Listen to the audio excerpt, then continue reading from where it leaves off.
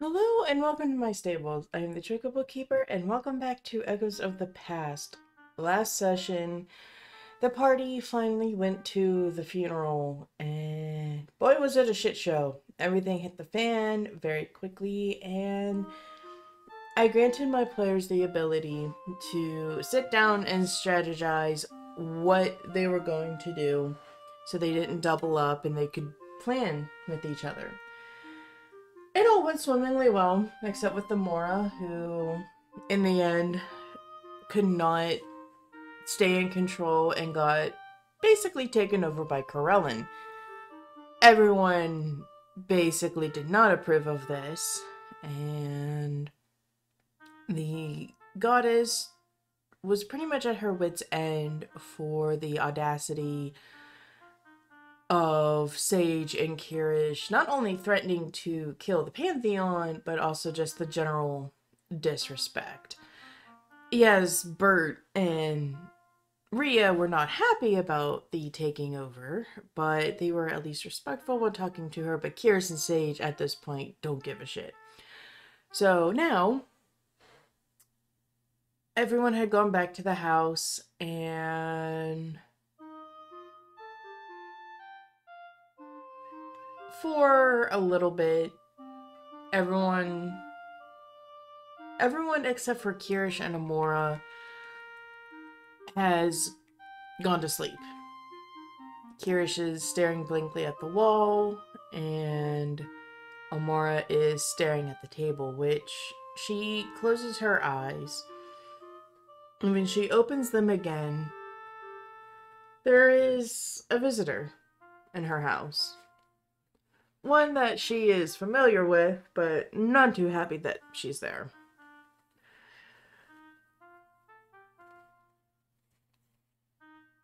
I'm not even safe alone in my thoughts anymore, am I? Well, I mean, it could be worse. You could be dead. I'd rather be dead than have another soul live within my body. This is meant for me, not you. Well, like I told your friends, I could leave you and find a new body, but you would die. Your injuries have progressed and you would just straight up die from them, or die within the next couple of hours. Trust me, if there would be a way to magically heal them, I would. So Kirish is right. You're just higher people that have stronger magic. You guys aren't gods. Corellon stands up and goes to strike Emora, but almost with psychic powers, it gets an inch from Emora's face and Corellon just stops. What is this? You're in my headspace. This is my area to think. And what I say goes. I don't want you to hit me, so you're not going to. Now sit your ass back down. And as soon as Emora says this, Corellon is flown backward into the chair. Now we're gonna have a little chat. We're gonna set up some boundaries. Because if you pull that shit again like you did out there, and make me look like a weakened babe in front of my friends again, I will forcefully remove myself from this plane of existence. Yes, in the end that would mean me being dead, but you would be screwed out of a body as well.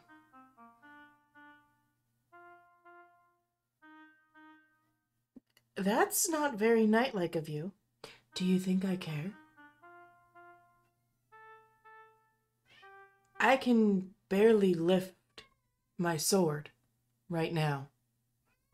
It's only through tremendous willpower for my sword arm not to shake. Am I putting on a front? Yes. But I can't have my friends think I'm a total weakling that doesn't know the sharp edge of a sword.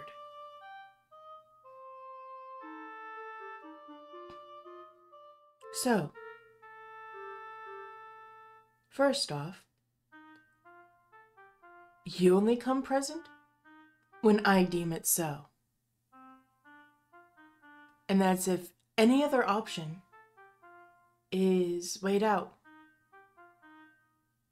And if you do come out, you have to do something godlike. And not something that any basic mage or warrior can do. No, and you have to basically prove your status, because to me you're just an elven form of sage. You think, well, sage doesn't, no, sage does. You think that you're better than everybody. Why? Because you're a god? Oh, the elves have suffered so much. Do something about it. Apparently you have rules, but clearly the rules aren't being followed. What god do you know gets summoned from the heavens upon the whim of his son?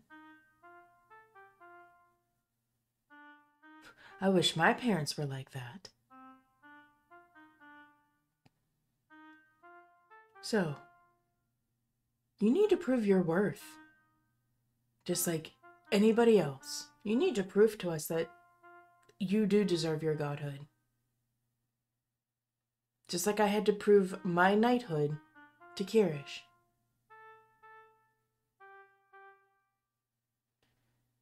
Corellon just sits back and glowers. Well, if I had my chance, I'd be able to. I didn't want you to.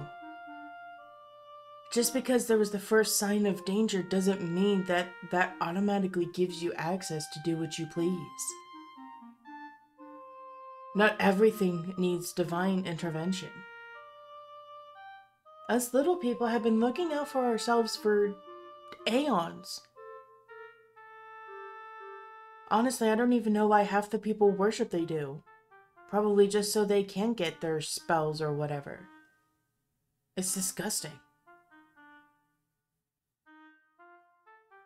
Honestly, I can see why some of the clerics turned, well, rogue. They pray to a god they don't believe in, they think is a joke, and they get their spells without any repercussions. Do you see the illogic here? Corellon falls silent. You may have a point. There is no may. I do have a point.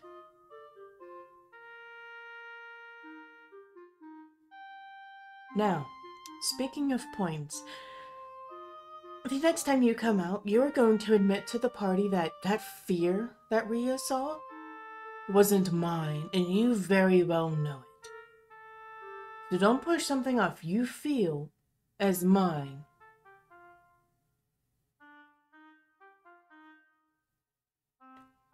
Oh, I just wasn't expecting you to put up such a high resolve. Like I said, you were fine the other 2 times. Because I knew I was outnumbered. The first time, I was getting overrun. I was covered in the enemy.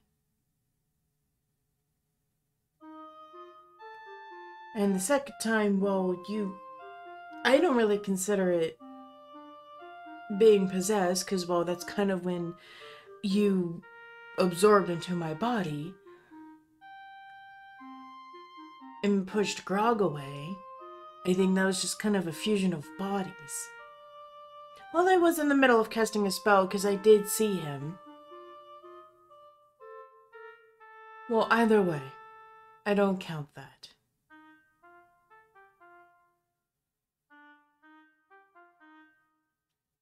I can make your existence here as pleasant or painful as I wish it to be. Just remember that.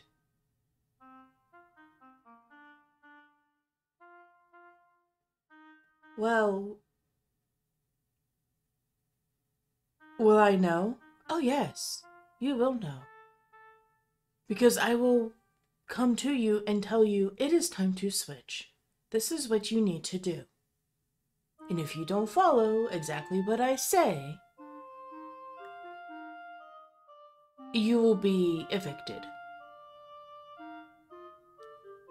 And yes, I know I will die. But you know what? I'd rather die free than this.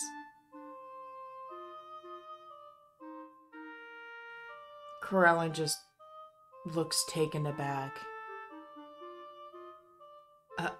Alright. Now, the other set of boundaries. I'm not sure how this works, but if you look, do you change the whole appearance? Well, I was doing it more for a glamorous effect. Right, so if you keep my appearance, anything that I've told you, anything memory or emotion-wise that we have shared with each other, stays here. Am I clear?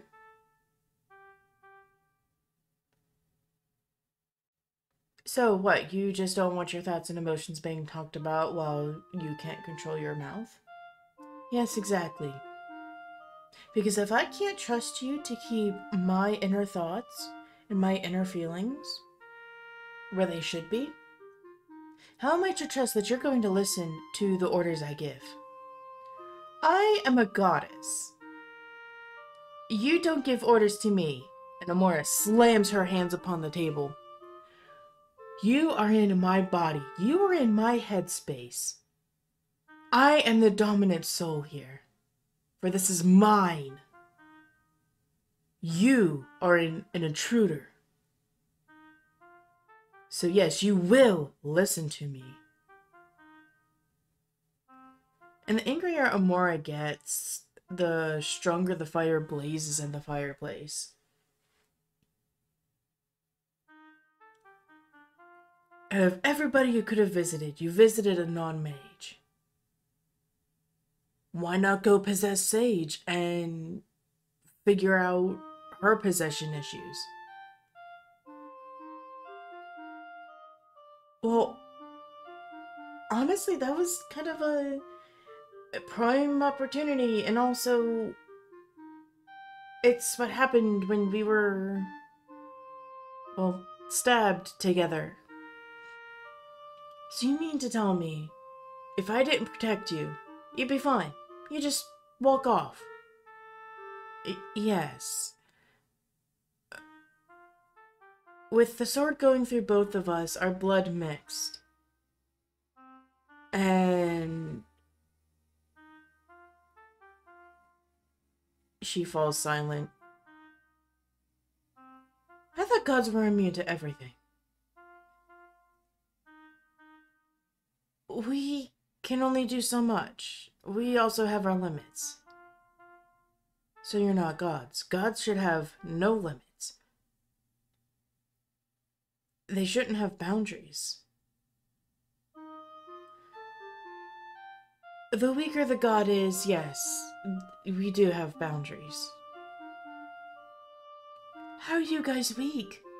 You have a whole entire city full of frogs dedicating their lives to you. How are you guys weak?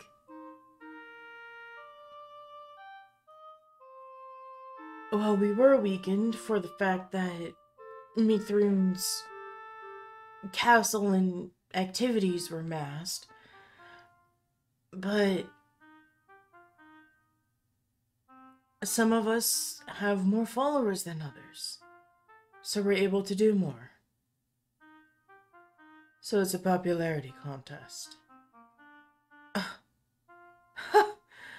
Wow. Wow.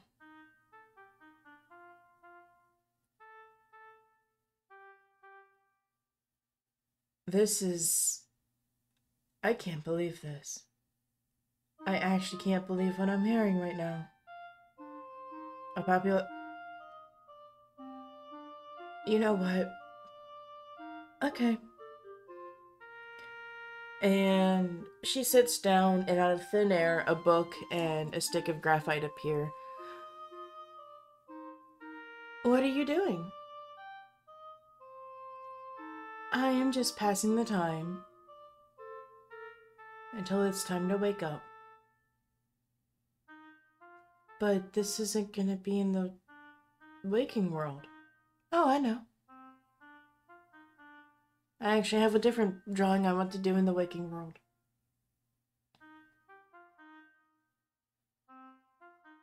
Corellon peers over. Oh. It's of your boy crush, Kyrish, and the book snaps closed and disappears. If you do anything to hurt him, then I will most definitely evict you.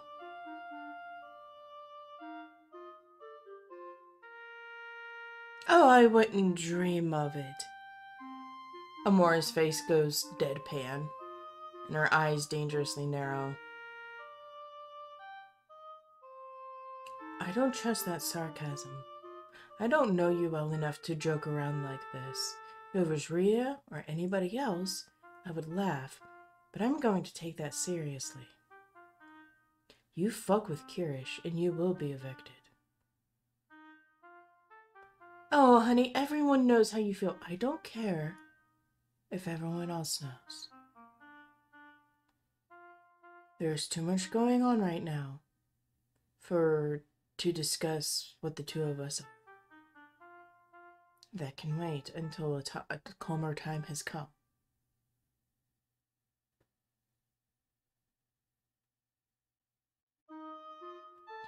Oh, but those sweet words he said to you. To me. To me. Not to anyone else.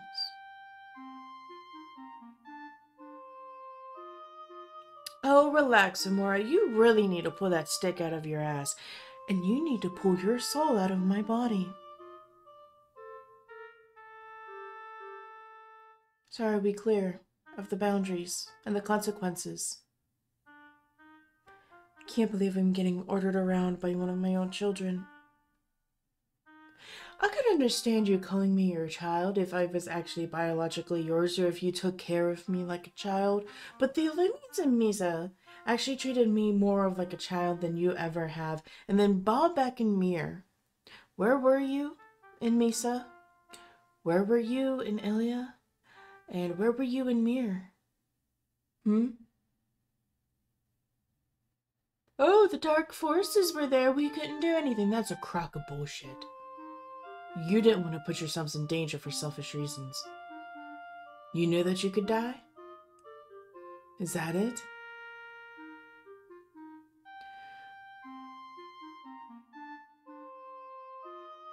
There was rumors here and there that this dark one was trying to hunt us down, so we did try to stay out of the way. Oh. So you're cowards too. Usually a god takes whatever chance they can get and flaunt their powers.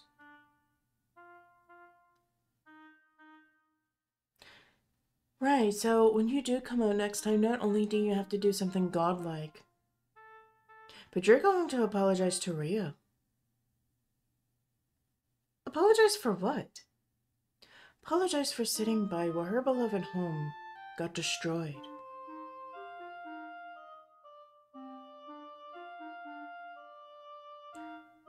To where her sister disappeared.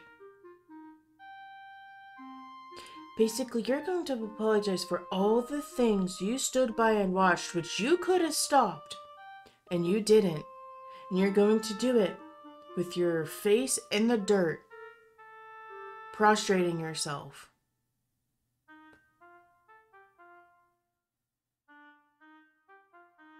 And she will decide what to do with you then.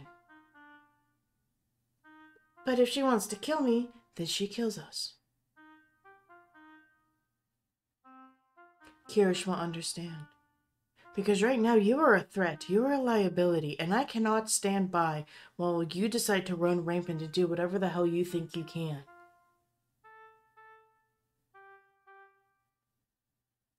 Physically, I might be weak. But mentally and emotionally, I am strong within. And I still hold my code very dearly to me. If you're a threat, you will be dealt with. Whether I live or die.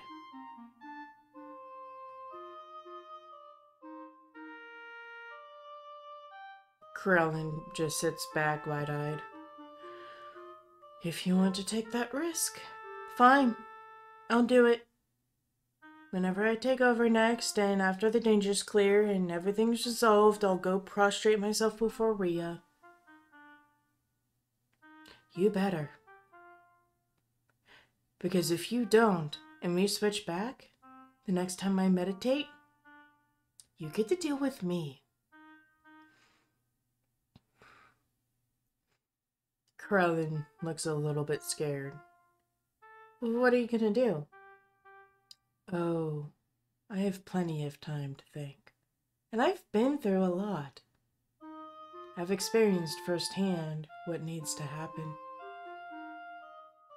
You won't enjoy your stay here, so I suggest you try and find a new body as fast as possible. And I have a very strong feeling that Gondra will be able to pull together and bring me back. Just me. She smiles sweetly as the fire begins to dim. Hey, you need to put more wood on that fire. It's starting to get cold. Oh, no. I hear people moving about, and I'm still sitting at the table. Honestly, I think right now I'm going to actually draw something in the real world. Remember our deal, Corellon. You don't want to disappoint me. And the scene fades to black. Emora, as she gets up from the kitchen table and goes into the study. Kyrish, you, in the time that has passed, have you gone to sleep or are you still staring at the wall? Yeah, no, he's probably still sitting. Do you react to Emora walking into the study?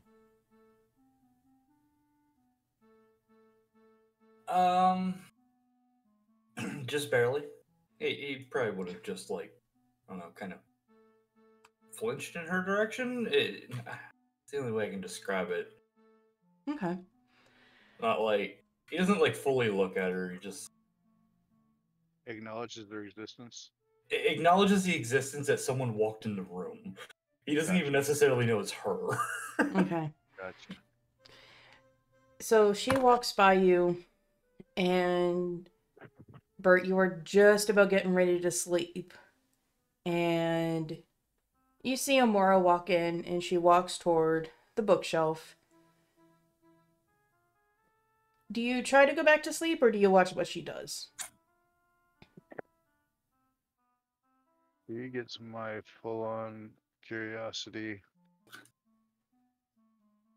I'm gonna watch her for a minute. What the hell is she up to?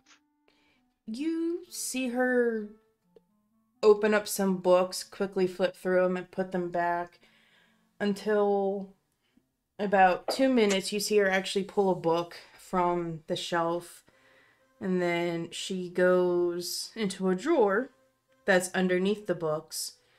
You see her rummaging for something, and you see her pull out something small, white, and square, and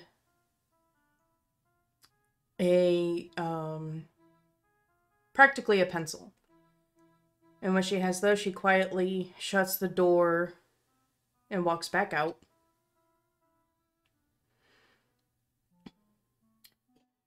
And Kyrish, you would see Emora walk back out past you onto the table and you would hear the faint scritchings of pencil to paper. Kyrish is probably going to come to a little bit and look over and see what she's doing. You turn your head and you see that you recognize that the strokes of the pencil are not... She's not writing anything. But her face is concentrated with a slight scowl on her face, and she's not even muttering, she's just mouthing words. And you know the shape of what she's saying because you've seen Sage and Rhea talk between the two of them. You recognize she's muttering in Elven.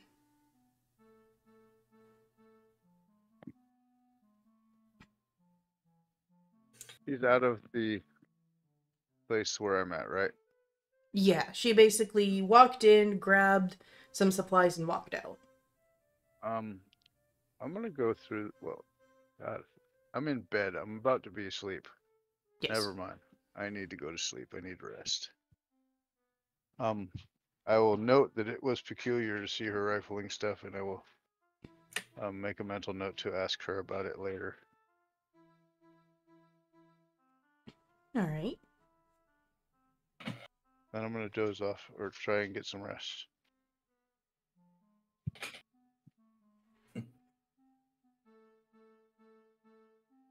Kyrish is gonna come back into himself, and he's just gonna kind of smirk at her and say, "Coming back into yourself? Planning to take on more armies by yourself?" She doesn't break stroke, and her gaze doesn't leave the page, and she just replies with, "Mm-hmm."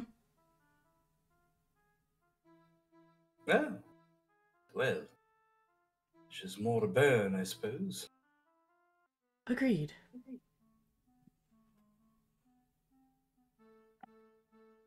What are you up to, Emora?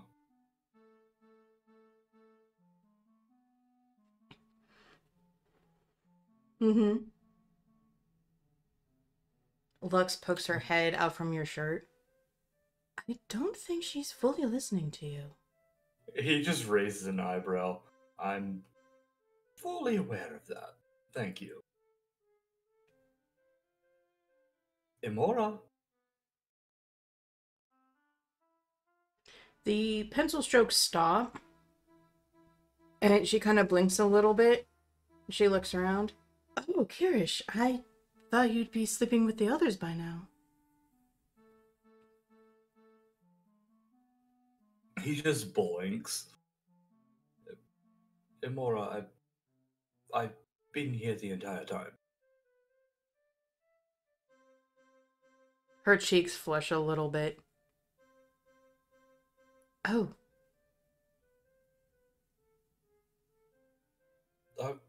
You all right? What's that for? Drawing usually calms me down and helps me think things out. Drawing. Mm-hmm. Because to me that looks like letters and words and elven. She just blinks very confusedly and she shows the piece of paper. And from what you can see, she started all the way on the left-hand side of the page in a landscape format. You see 11 oval shapes. And from the leftmost oval, you can see that the oval is starting to form into limbs. Almost like a... So it's a very, like, childish drawing. Yeah. I mean, she also literally just started. Ah, apologies. Hmm. Sorry, I noticed something from a distance, and well. Anyways, I can see how that would help. Suppose I need something like that in my life. Hobbies are good to have. Nice bit of stress relief. Hard to think about something like that when we have an entire continent to save from one idiot with a little bit of magic. She has a sly smile on her face, and she just slowly looks to the direction of Sage's bedroom. You may want to be a little bit more concise about that, because a few people fall under that title. Yeah, we do. As I walk through the doors, because I can't sleep, because now Chocobo got me curious and I couldn't go back to sleep, so I got up and now here we are. Yep. I had to take a little while to get dressed because, I was getting ready for bed. Ah, So what's you as going on well, in here, kids? Trying to process the day, I suppose.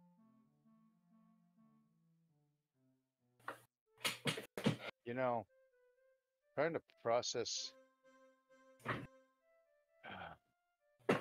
the time since we landed on the ground. Didn't know who the hell we were. Till now is something that I still haven't been able to process. And I've just put it in the God's hands. Said, I'm your tool, use me as you will. No What I'm amount about, of time seems enough, does it? no, and I'm about done with letting the gods. I think I'm to the point where I need to do something. How do they call that? Proactive. I don't know if it gets more proactive than actively rebelling against, well, an entire kingdom. Does it? Well, I know we've all said that who has to die.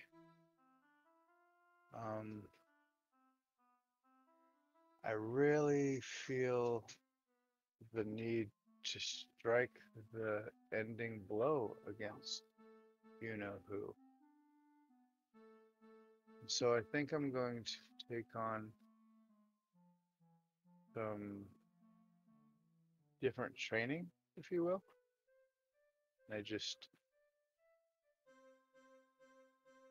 So if I'm not around a whole lot, just understand that I'll be there, and I'm devoted to our cause.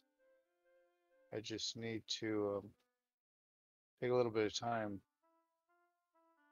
to seek something that I do believe will be very, very helpful in our group. Just know, Bert, that you're not the only one who deserves to have the final say on his verdict. Oh, not at all. I mean, if anything, I think the people that have suffered the most at his hand should be the ones to decide his fate. Yes. I mean, as much as I would like to leave it up to the gods, because his soul is going to be judged as well. I've been thinking of this, actually. And should we succeed in any plans that we may come up with for usurping his power, I think we should try and take him alive. Let him Oh, stand trial amongst all the people. I'm glad that you brought that up. Because That's keeping him alive is something that I plan to dedicate myself to doing for as long as possible.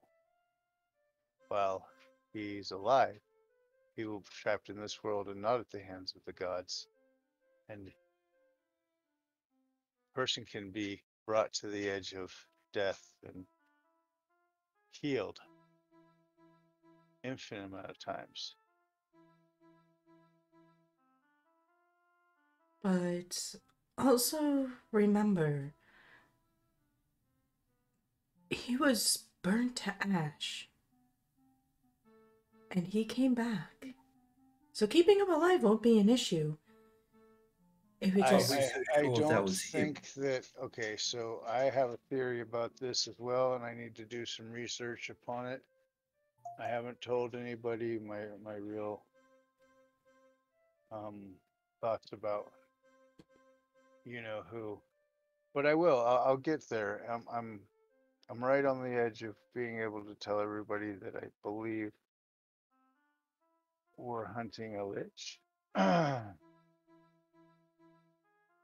want to say he's a lich. I don't know that maybe he's not a lich. Maybe he's just got his essence to be um, not animated. I don't want to say animated because that would make it seem like he's doesn't have a soul. I believe he has a soul. Why would the pompous asshats that see themselves above us deem it fit to intervene in an affair that shouldn't involve them if he was just a lich? As you say this, Emora cocks her head and you feel a strong surge of energy. And out of nowhere, she just slams the kitchen table and she jumps at herself and just quickly shoves her hands, almost like puts her hands like in between her legs and just turns a beet red. Okay, Amora, what's wrong? What in the ever-living hells was that? What's wrong? What just triggered that reaction?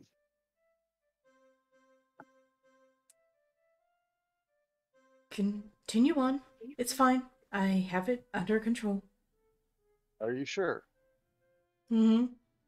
You look like you're about to piss yourself. What happened? She is pointedly staring at the floor with the mom look of wait until you get home, you're so going to get it. Oh. Looking at who? She's looking at the floor. Oh. What the fuck? Okay. I'm gonna roll a diplomacy check. See Alrighty. if I can get her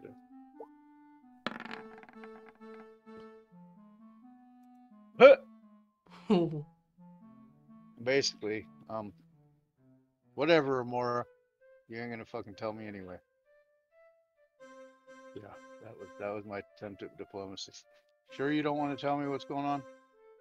And then I just leave it alone. The flush of her cheeks dies down, and the look of you're gonna get it when we get home look turns into a more relaxed with a hint of sorrow. I'm still processing things myself.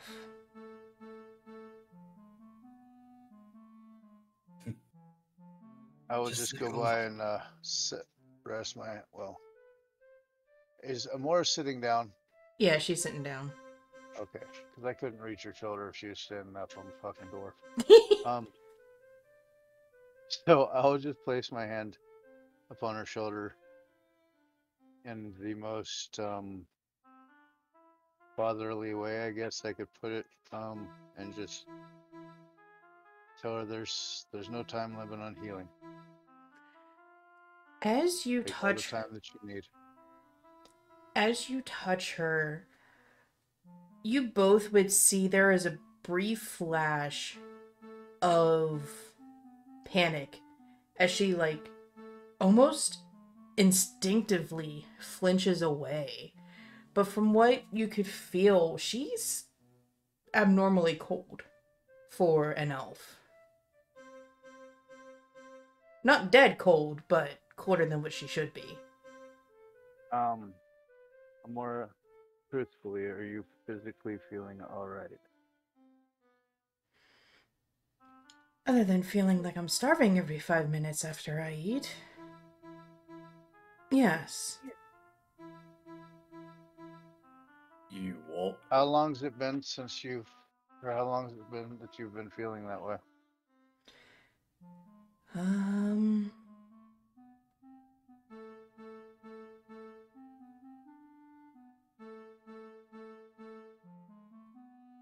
She cocks her head for about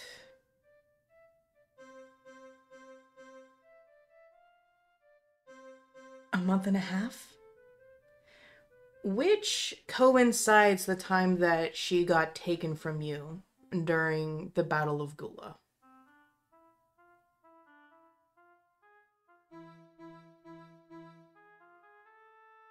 Is there a mirror nearby? Not one that you can move. There is a shiny polished tea kettle, though.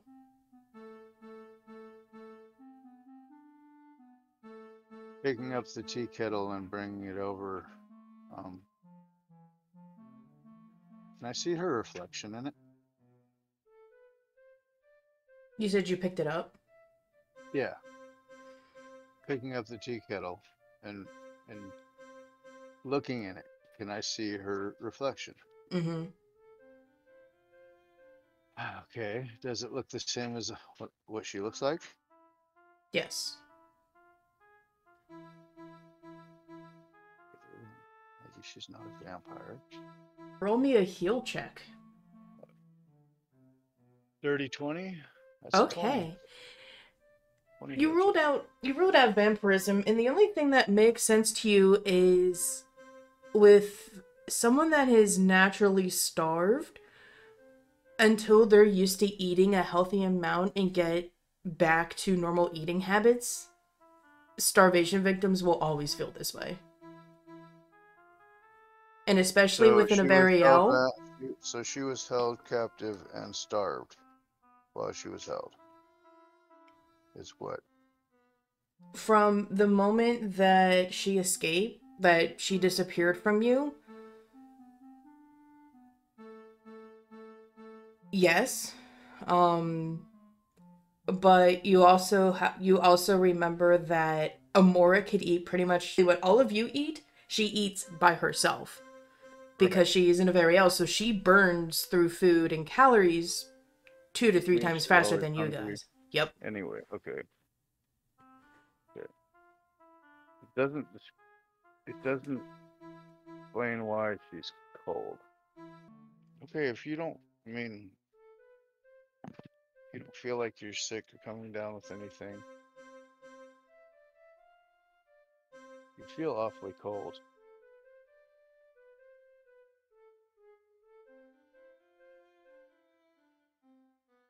She kind of just shrugs.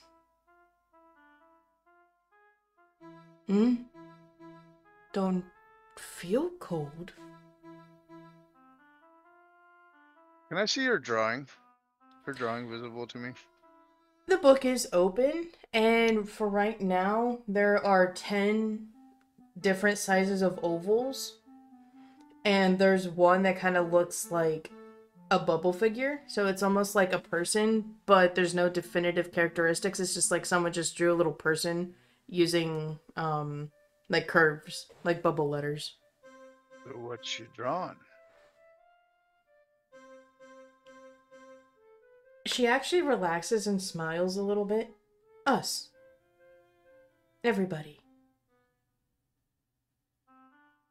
It's everybody, like everybody in Gondra, or everybody in the kingdom, or everybody that's our allies? She actually perks up a little bit, and she actually brings the book and shows so like the both of you can see, and she points to various circles. So these are you guys. And then I plan to have Solus probably in the front here, probably along with Cricky, but I figured. But yeah, it's so these 5 circles here, well, technically 6, is Gondra. And then she points to circles on the left. And this is Grimbeal, Keith, and that's going to be Riku. And then on the other side, and that's going to be Cricky, and that's going to be Mushu. I left some extra space just in case, we pick up anybody along the way. At our current rate, I wouldn't be surprised. Well, that's nice. I like that you're memorializing everybody in a drawing. That's really nice.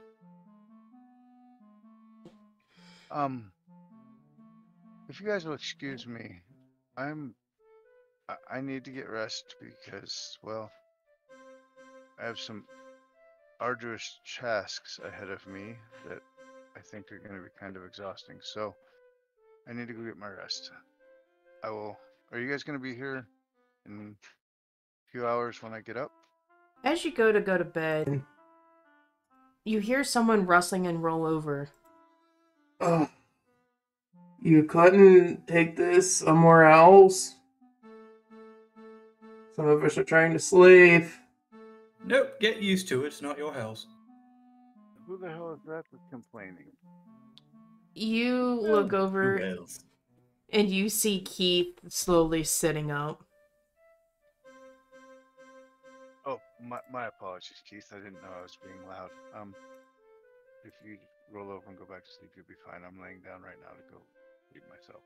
No, it's not just you. Oh, fuck it, I'm up.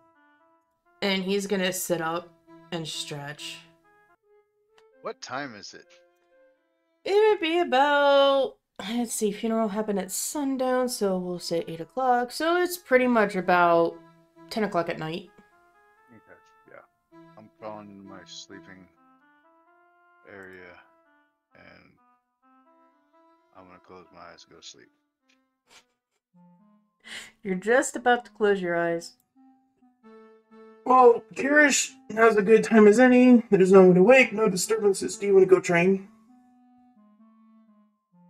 Oh, this is sudden. You're not even going to take me out for dinner.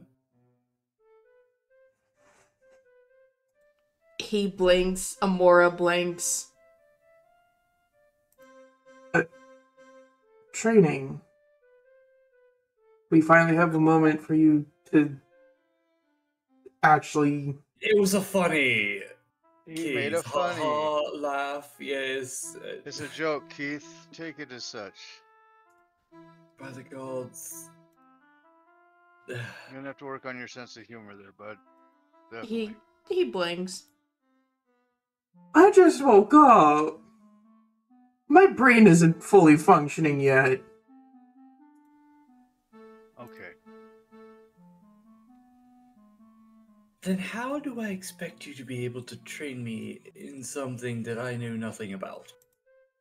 Because the cool desert air will wake me up, plus walking along. A nice little bit of cardio before we get started. I smell bullshit here, but alright. What are you training in?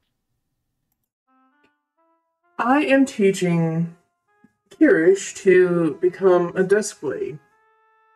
Basically, being able to put your spells upon your weapon and smite your foes.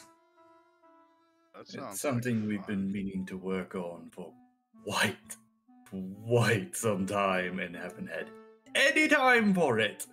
Gotcha. Oh, yes. But, Bert, if you want, you can come along. Maybe you'll learn to swing that fancy new hammer of yours a little bit better.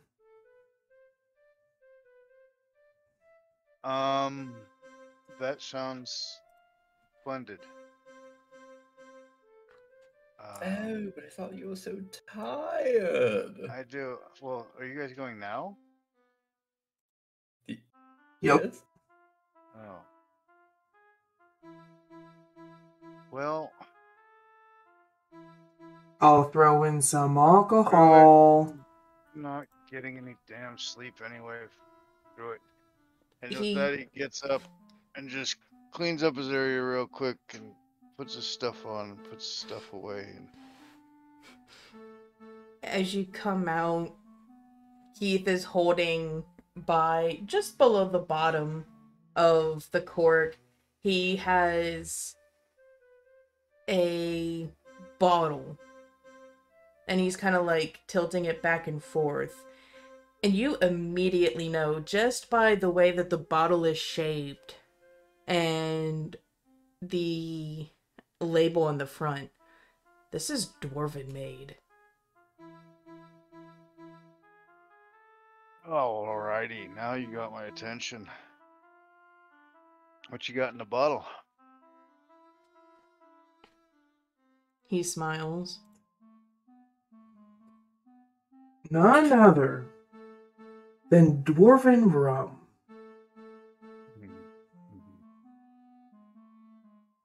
I'm sorry, what? Who? So this Keith, right? This is Keith. Do you want a gout of fire to come out of his Oh, ass? no. See, dwarven rum is a different animal altogether. Let me see that bottle right quick. Oh my. He hands over the bottle, and he I has such an quickly- impish smile across his face. I quickly put it in my bag, out of sight, and we're like, we're gonna save that for just a little while. Can't train while I'm drunk. Well, I shouldn't train while I'm drunk. Does Kyrish actually know what he would be thinking? Or what this does to him? You only really There's- noticed what happens with rum, but not dwarven made rum. All you can think of is, oh god, it's Bum Rum Be worse. 2000. Right? It's gonna be worse. One would think. Possibly so, yes.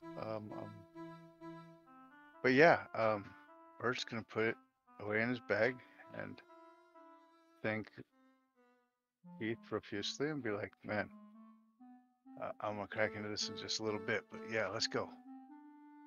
And Parrish, let's go. We'll go do this. Guess I'm being dragged away, Emora. I hope you're drawing help. He's busy anyway. Let's go. She actually has a genuine smile on her face, and her wings kind of twitch a little bit, almost like the same way that Darling does when he's happy. Oh, trust me, hopefully I can get a good decent bit done before you all come back.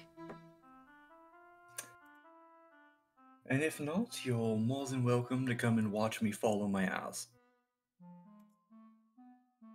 I was gonna say, Emora, you could come train with us too. I mean, kind of looks like you need it. And her happy demeanor immediately. Kyrish just does a slow turn to Keith. Did you really With just his say that eyes to wide her? open. Are you fucking stupid?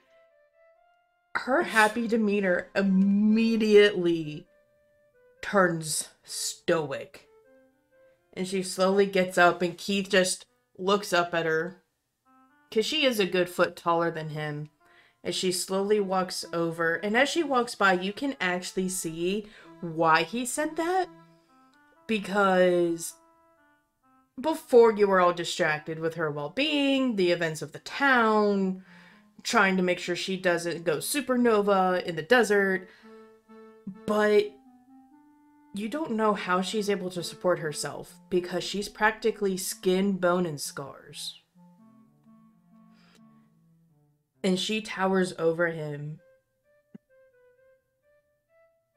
Is I there any look. healing that I know of that can help that? Not that you can think of. And obviously nothing that Riku can think of, because she was in Riku's care for a good few days. Okay. I look like I need training. Is that what you said? He kind of just... You just kind of like see him like shrink his neck in, trying to turtle. Emora, I think what he meant was you yourself try to keep yourself to the highest of standards, and that takes training. So yes, you could always use training. That's how you get better.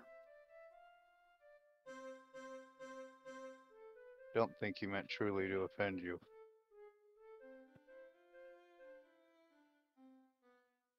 Or he did, and he's just trying to provoke her into actual training. But I didn't say that. You see the tip of her ear twitch in your direction.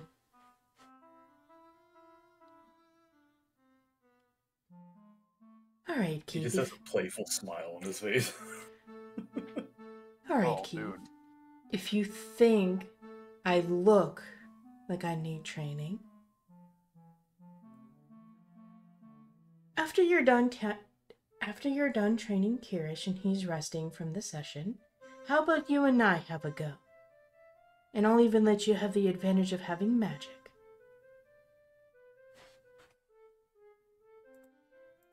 I don't think that's fair because I have armor and you don't. I do have armor. It's just lying abandoned in the sands. So I'm gonna go get it, and I'm going to put it on, and then I'm going to shove your face through the sand. And possibly some of the glass, too. Okay. Well, this is taking a turn for the worst. Can we agree not kill one another while training? Probably not. Okay, I off we mean, go. we can always do fisticuffs, too. And yet somehow I think you put him all the way on the other side of the desert. She gives a very wide smile of, I don't care. And Keith just, like, sidesteps around her, never turning his back to her, backs up to the door, flails around for the doorknob, opens it, and leaves the house. Well, it was nice seeing you, Gramil. Oh god, not Gramil. Oh my god. Oh, too soon. Too soon. Amora just turns her Wow, head. bro, for real? Keith, Like I said what? Keith, fuck off. Like, really? Damn, bro. Ouch. Just because I'm done doesn't mean the character is. Me heart. Me heart. Amora just smirks, walks over to the table, grabs her supplies, and she follows Keith out.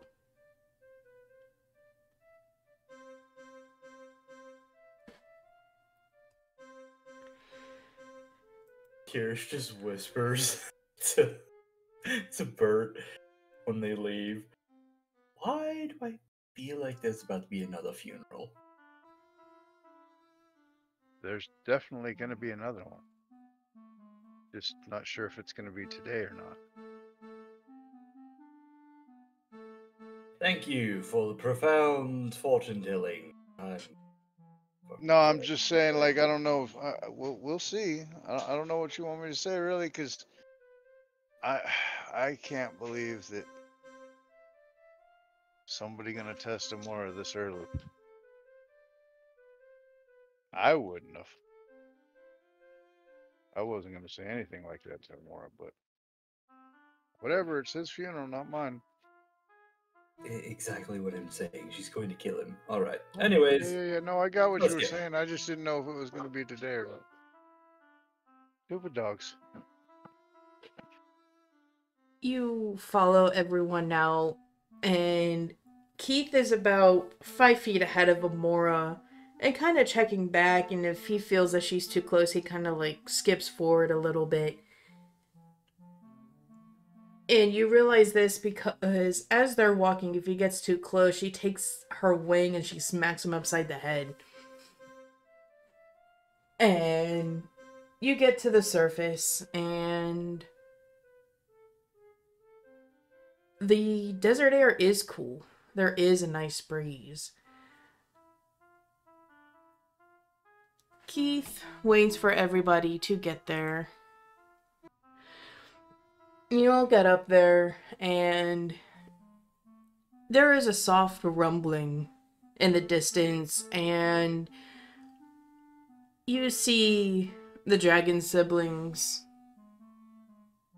just kind of almost like in a dragon puddle, with Eastro in the middle and Isolde curled up in a little dragon ball and Zundis just spread-eagled out.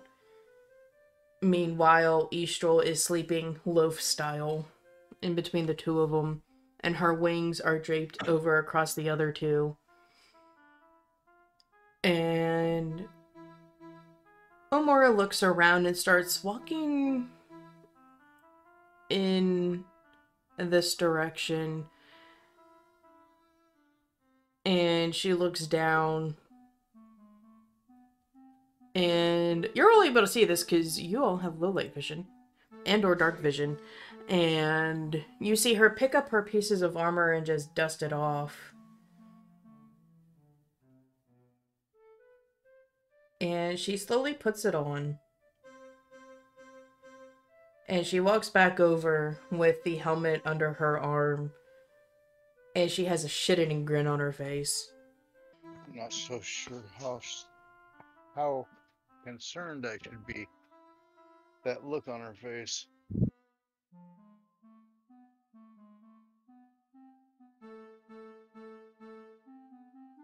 Reaching out, you might want to run. Yeah, might. Mm-hmm.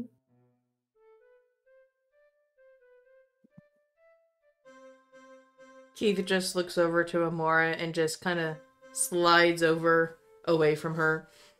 And she just gives you both a wink. And she will sit down a good distance away. And she looks around as she opens the book. She just shrugs and she starts going back to her doodles. Right. Well, this is going to be the hardest part of training.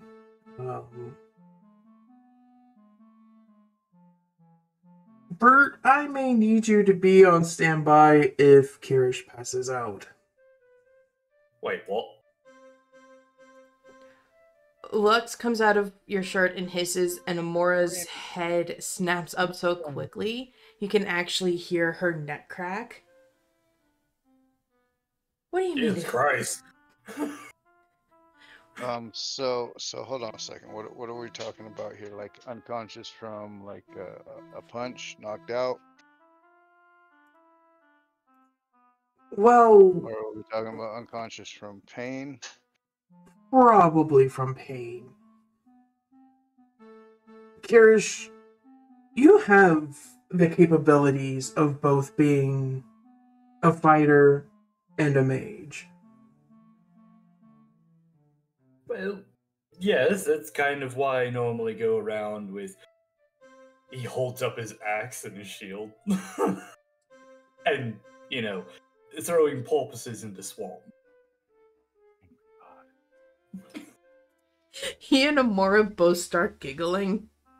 Well, him a chuckle, Emora a giggle. And he nods his head. Yes, but this is going to sound strange, but your mind and body are not one and the same. They've been trained as... Think about it like food. You have potatoes and you have butter. But they each taste good separately. But they taste a lot better when they're together. Your body is lacking that togetherness. It's not linked.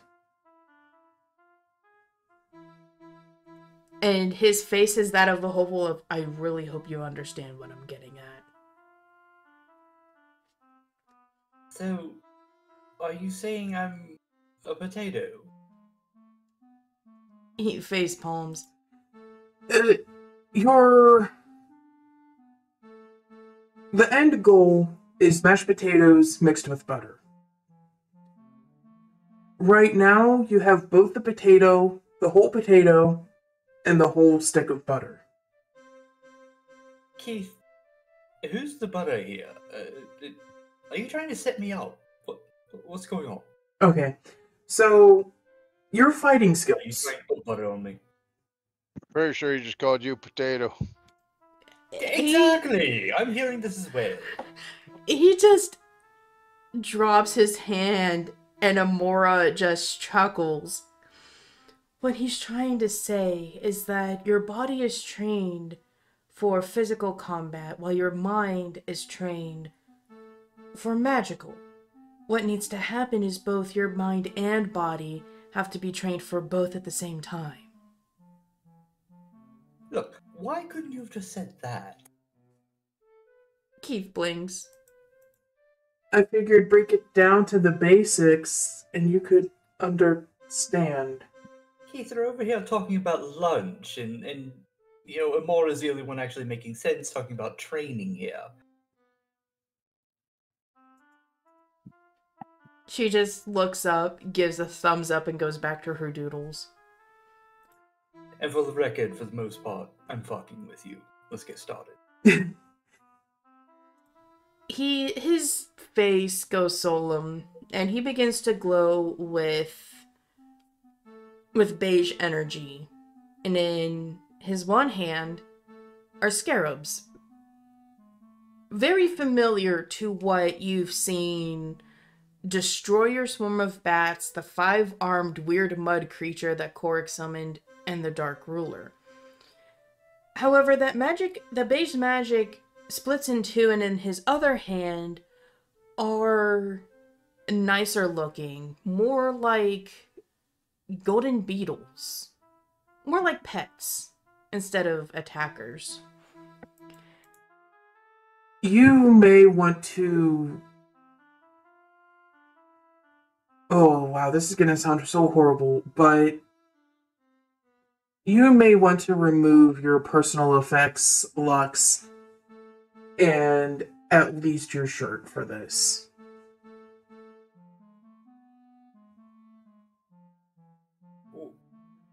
Oh. Okay, so now, before this happens, I'm gonna take a few steps over to Kyrish. Actually, I'm gonna walk around to the other side of Kyrish and be like, hey, before you get into this, why don't you take a drink of this? And I reach down my thing and I grab that dwarven rum. So I want you to take a big old drink of this real quick. Promise it'll lessen the pain. You have no faith in me, do you?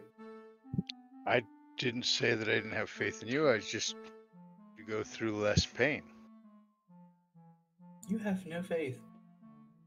Are you gonna drink this liquor or not? Because if not, I'm not gonna waste it. Fuck it, fine, yes. Alright, that's what I thought. Takes the bottle and takes a swig of it.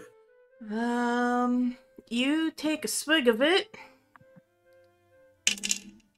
Erupts into fire. Oh, god damn. Kyrish. Uh-oh. Liquid confidence? Pick an ability. Wait a minute, Pick a stat. A stat? Pick a stat.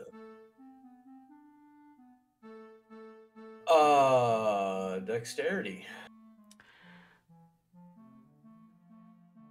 This will be accounted for after this ritual is done. But once the ritual is done, you are going to add 5 whole points to your dexterity.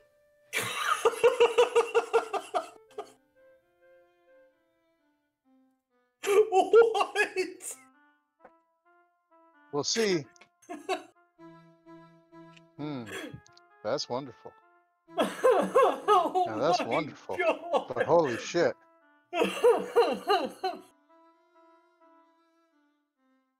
Fucking hell. I didn't say drink at all, fucker. No, this is just a normal swig. This is just Oh, well, holy fuck. like a shot, a Okey shot's dokey. worth. Yeah. Take a quick That make shot. you feel better? Damn, Bert! You say this is dwarven? That's what it was described to me as, and it looked like the bottle and everything looked kind of, yeah, I'd say it's dwarven rum. It goes down smooth. It almost tastes like water, but it's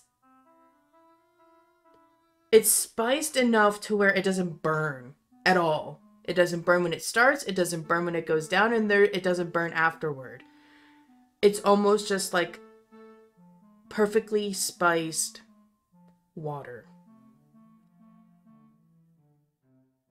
That is some potent and very dangerous brew right there. I'll grab the bottle and tip it back, take a swig, and say cheers. How much do you Indeed. drink? All right. Couples. Well, I mean, it's me. Alright, so like, how many shots? fuck, hold on. I gotta roll a D4 for this one. Okay. Because 3. You take 3 So what's I shots. rolled? So holy bejesus. Bert, pick a stat. We're gonna go with wisdom. Add 5 points That. to your total wisdom score. Holy bejesus. Is this a permanent thing or Yes. temporary thing? Permanent. Okay, holy crap. That Shot means number I have- 2. Yeah, Dex. Add 3 to your base. What I'm getting out of this is that in order to defeat the Dark Lord, we all have to become a bunch of drunks. Hey. Alright, final shot. Strength. We're just gonna go with it. Go with strength. Yep. Add 6 points to your base strength. Oh damn it, man. No, that's not right. Alright. Damn. Okay, so that changed some things. Oh yeah. Alright, how much was in this bottle? You guys, it's not even down to the bottom of the neck. You only took 4 shots out of it. Oh my goodness.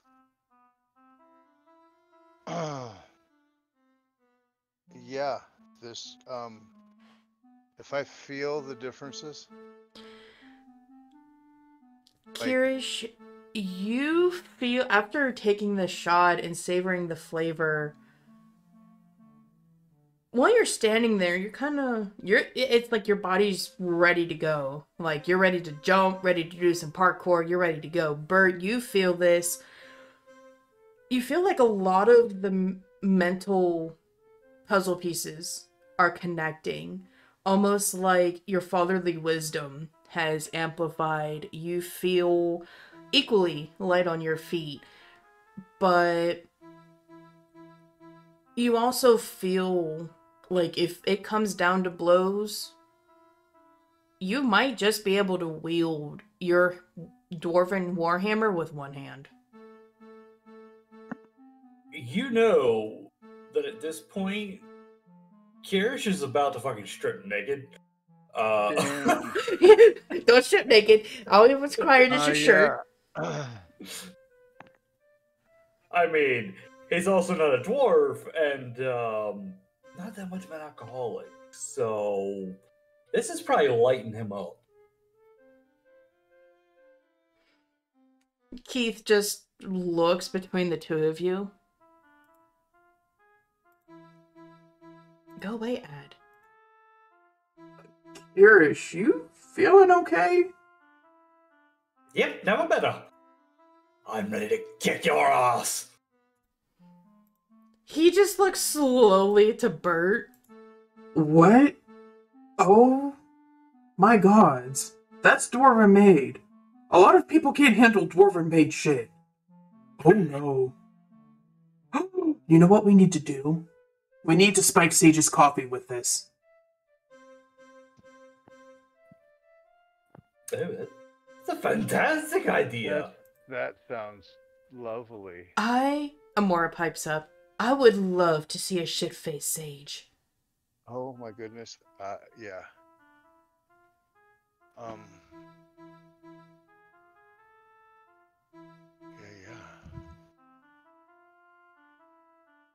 Well, I'm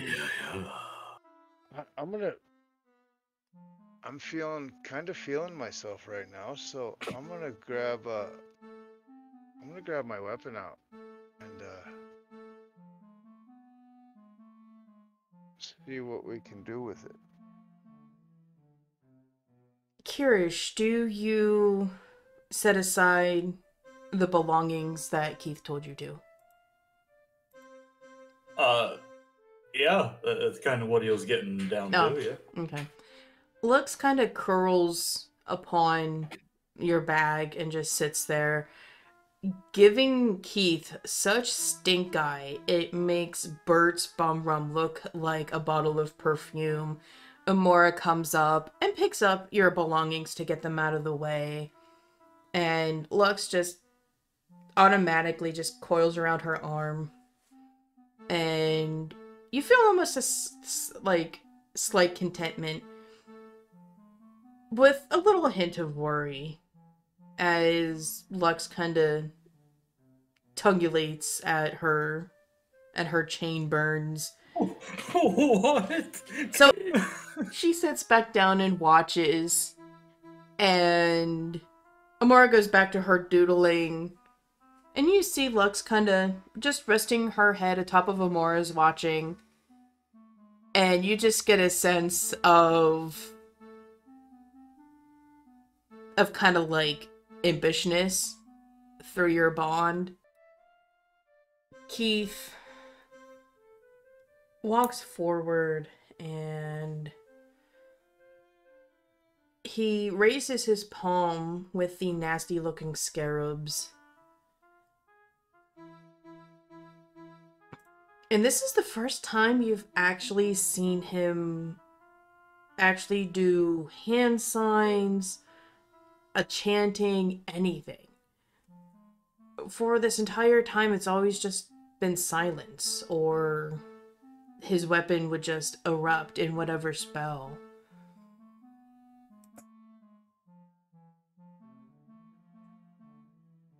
May the scarabs... Kyrish has his shield up at the ready.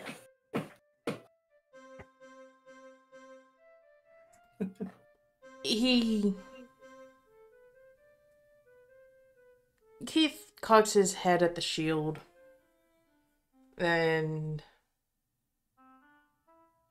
he closes his eyes as the nasty-looking scarabs on his hand start to glow beige and become a lot more excited.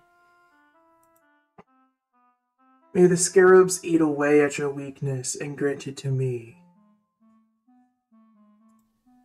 And as he finishes, the scarabs nearly launch off of your hand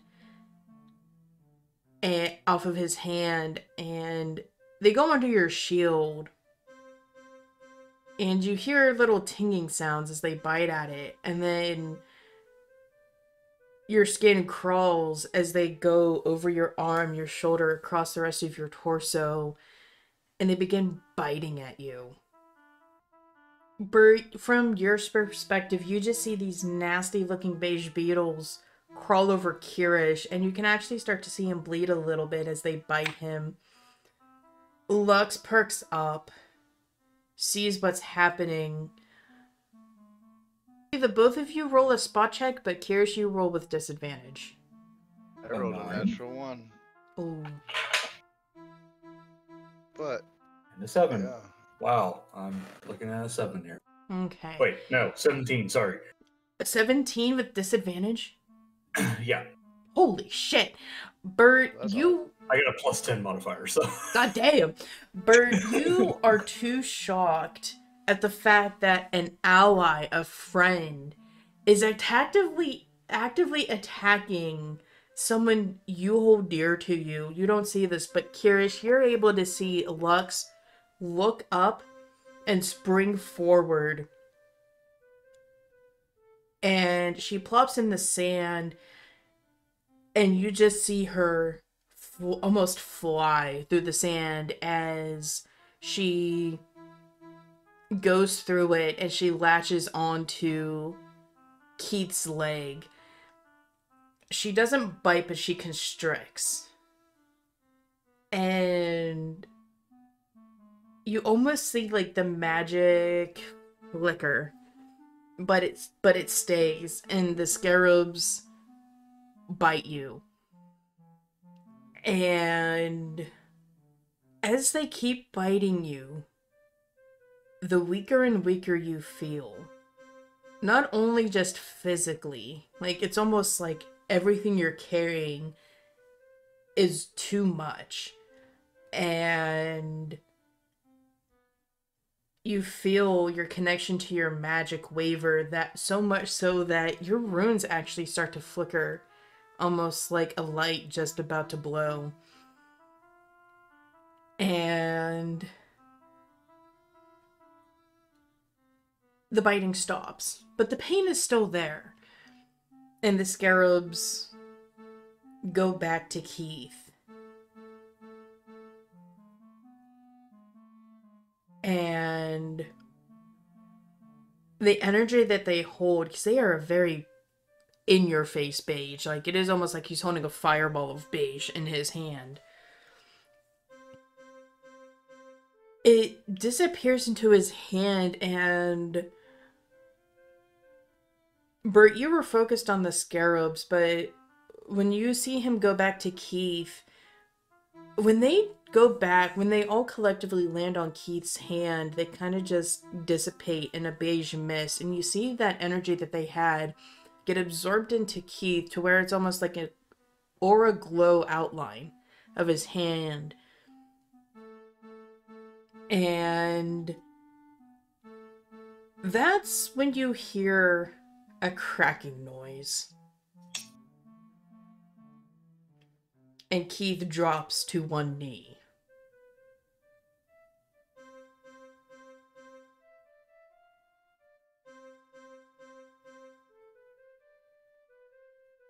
How did the two of you respond at this point? I'm confused on how to respond, honestly. Keith, is this... Did Keith attack him, or did Keith... I don't know.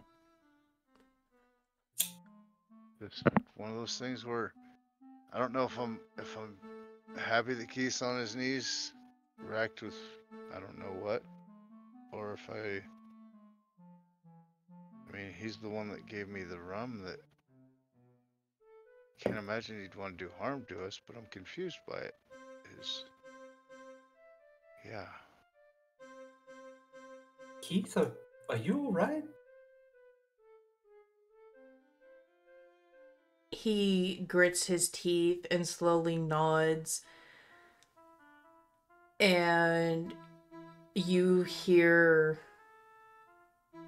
what looks like fabric to be moving. And you see Lux start to peek at his shoulder. And she wraps around his neck. And you just feel rage. Right. Lux, just tone it down a bit. Tone it down. Her tail violently shakes at the end, at the tip of her tail. And she has her mouth just open enough to where you can see the base of her fangs. And she is staring hardcore at his jugular. Lux, tone it down, please. Alright. Hurts, yes. Like 50 devils just burn through my ass, but it's fine. It's fine.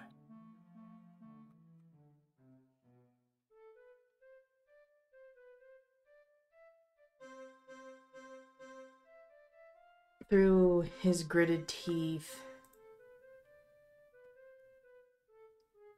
he holds up the pet-looking scarabs up towards you.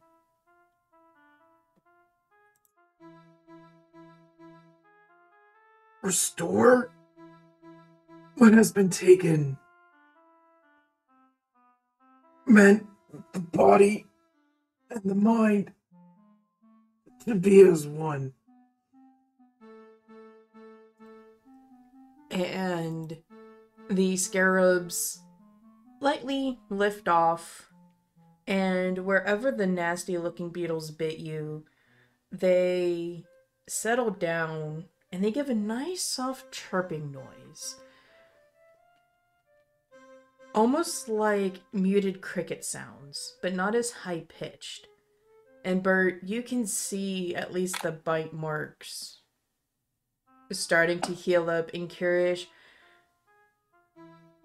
As your wounds heal, you feel more in line with yourself, more attuned to what your fighting style is. And seeing you being somewhat healed, Lux fully relaxes, and she goes back to her perch, and you feel a sense of surprise from your bond. What was that about? What did that demonstrate?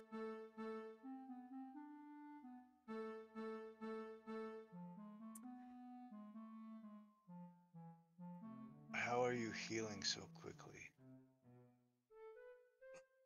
The beetles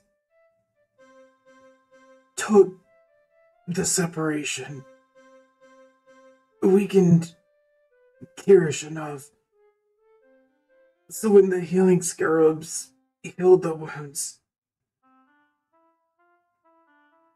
they made it so his mind and body were attuned to each other.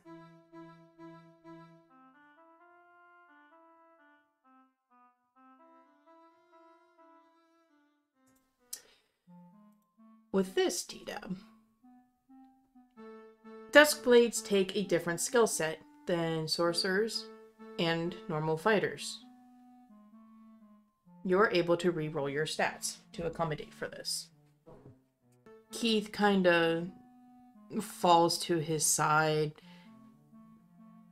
You can see that Lux was pretty pissed off at the nasty scarabs and tried to break Keith's concentration by snapping his leg.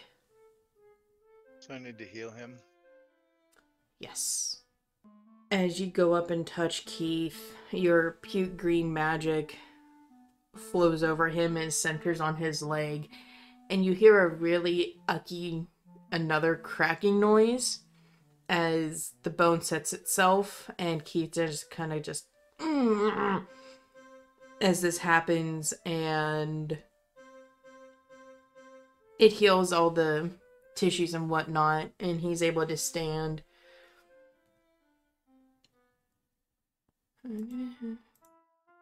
Thank you, Bert, for that. That is something I never thought I would feel in my life, but here we are. Well, I mean, yeah, Snake gets kind of moody. I can see that.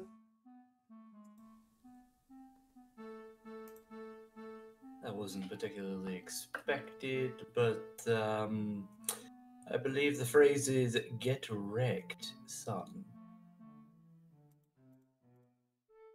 Well, He chuckles and offers you a hand to help you stand, Kyrish.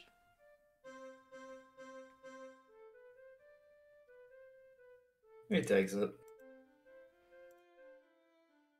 Right, well, you're about to get wrecked after this training session.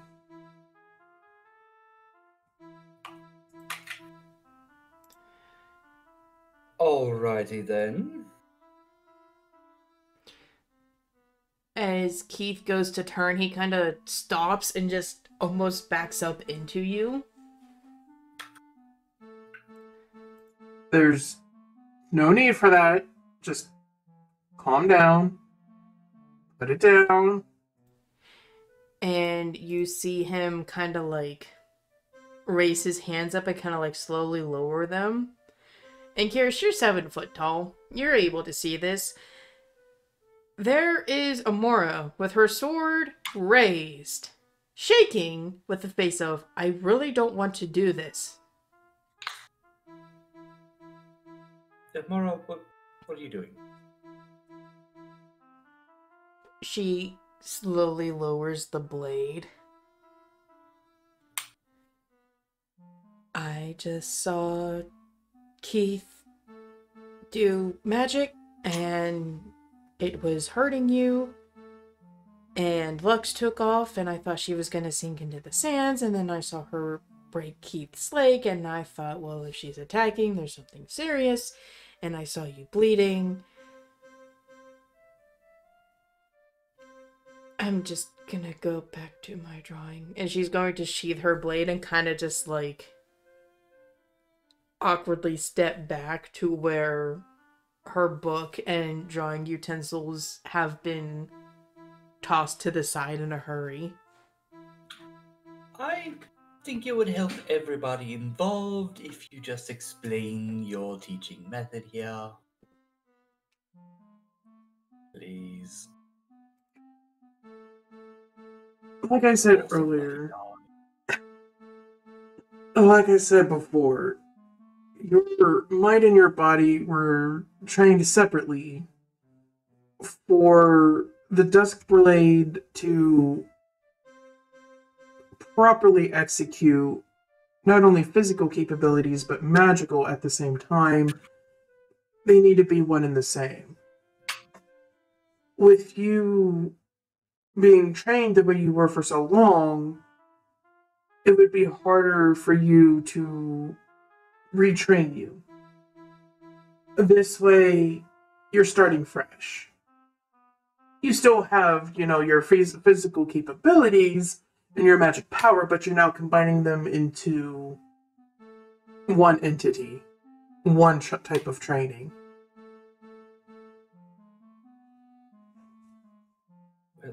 Yes, but that doesn't exactly explain why you attacked me with scarabs. The scarabs take, as you've seen, energies, and they were at first parasites. They would just take from the host, and I would gain full benefit. But through practice and training, I've managed to make two separate kinds. One to take away that power, but the healing scarabs not only heal your wounds, but they reform that energy, those separate energies, and they melt it into one.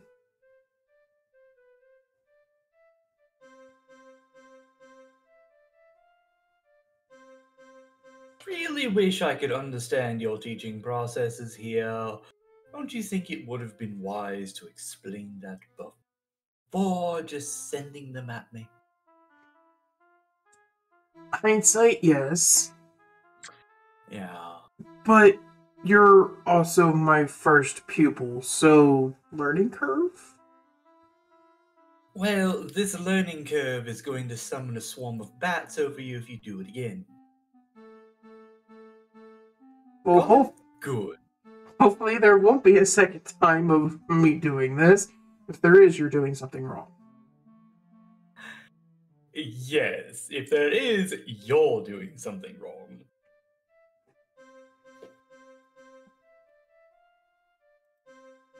He draws Right, his let's continue. he draws his blade. You may want to put your stuff back on. Keith! Come on, man! You want to be in the nude or not?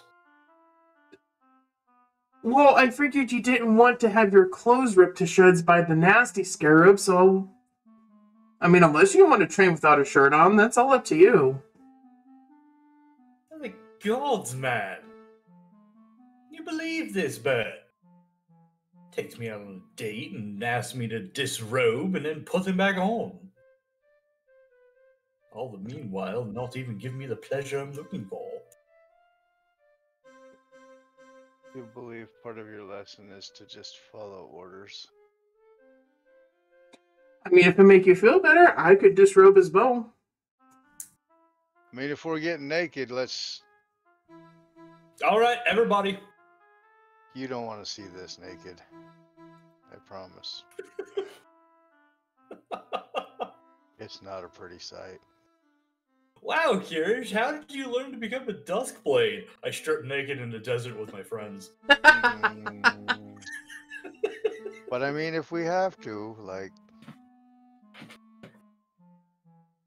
There is amusement through your bond, through Lux, as she continues watching Emora doodle.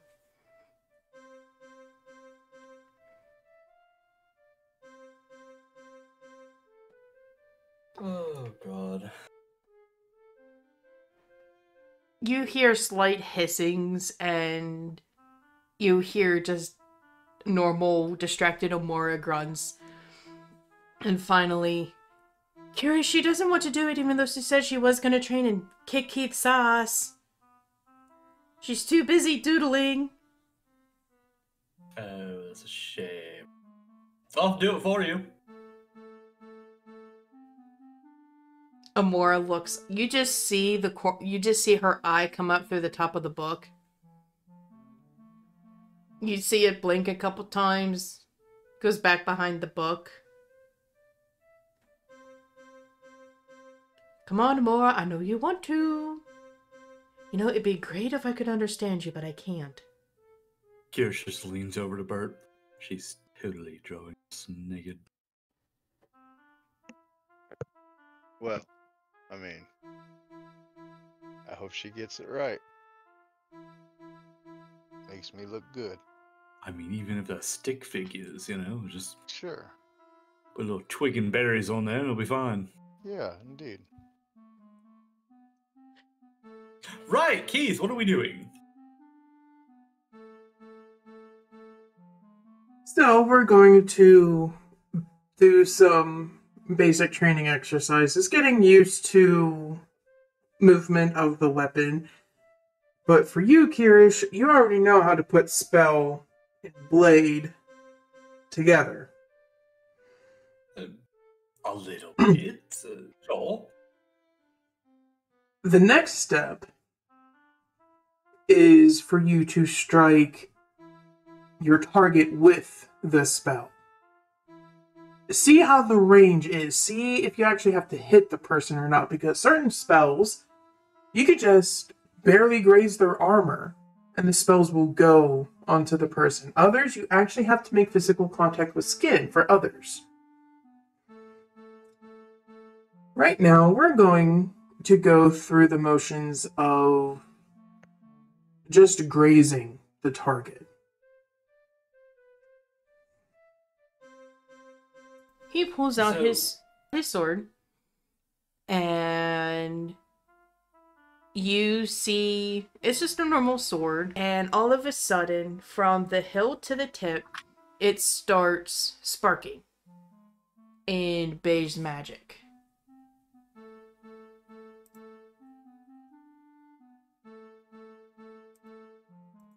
Right. So, Hmm. Bert, I know you're not much of a combat caster, but I think having a bit of a friendly spar between the two of you will be able to help you get more familiar with your weapons and whatnot. Kyrish, whatever lightning spell you have, Spar with Kyrish.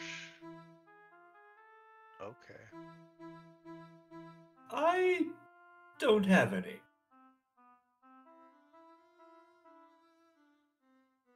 oh, well, we'll fix that.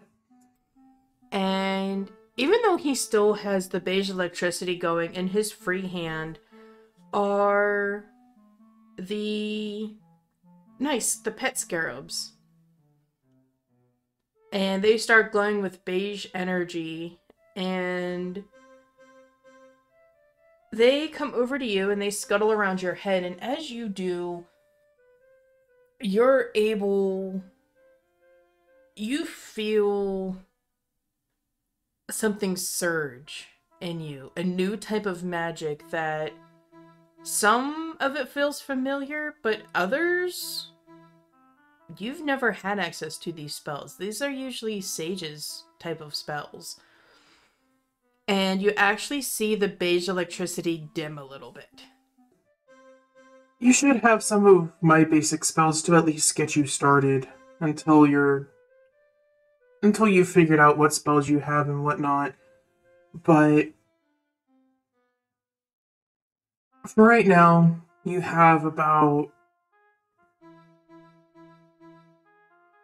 3 of each. That should be able to get you through this session.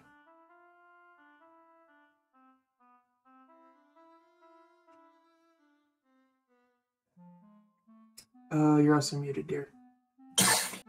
So, Bless you. Oh god. what are we I reversed.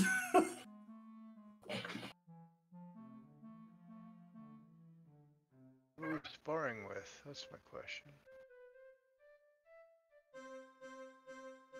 What do you mean? Am I sparring with you? I'm fairly certain. Okay, well. Are we?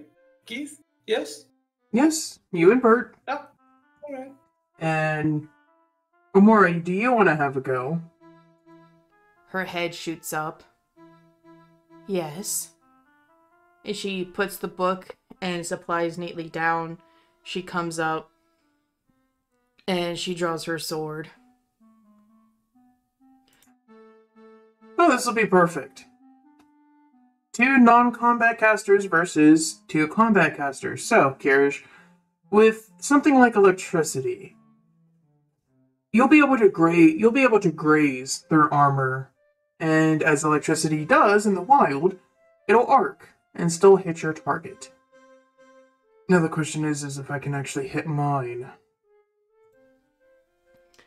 So, obviously, electricity is an elemental damage, but can other spells be applied? Such as Ghost Sound or Charm Person? So. Ghost sound?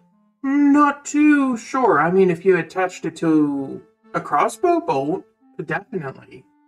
Charm person? It would probably be that could definitely work from long range. The only thing is you have to see the person and they have to be able to hear you in order for that to work at least. Alright. So the spells can be applied. Very well, thank you. Alright, let's begin. Alright. Bert and Kyrish, you two are sparring, and as an example, Keith is going to raise his blade to Emora, who looks a little bit too excited for this. Oh, I'm sure she is. Hurt. Wow, Bert, we haven't done this in... Have we ever? I'm not sure we have. This will be fantastic, shan't it? Yeah, I suppose. You gotta You pull. in the desert, dueling? What am I gonna duel with? I don't have a sword. I have my hammer. Guess I could wield that Bet. against you. Bet, we're in the nude. We're going to sword fight. Yeah. Okay. As you go back and forth, you see Keith swing his sword. Emora doesn't even go to dodge, but you hear the tink of metal as the tip of his sword hits Emora's shoulder. And she smirks, and then you just see her convulse as the electricity just shoots off of the blade and over her. And she convulses down to one knee. Now that's with grazing the armor. Now imagine if I actually hit her. This is your lucky shot. And she is going to stand to her feet. Her short hair, more like a curly afro from the shock. She's going to raise her own rapier, and she's going to take a slash at him.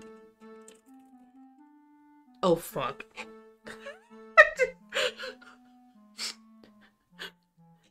Did they confirm the crit? Oh god, she does. And a little bit slower than normal, but with almost just as much force, you see her take the flat of the blade, and you just hear this resounding smack as the blade hits Keith at the side of the face and follows through to where it actually grazes some of the top of his head scales off.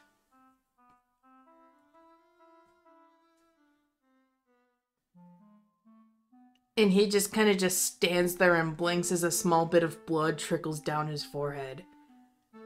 And you see the blade kind of wavering back and forth and her arm shaking a little bit.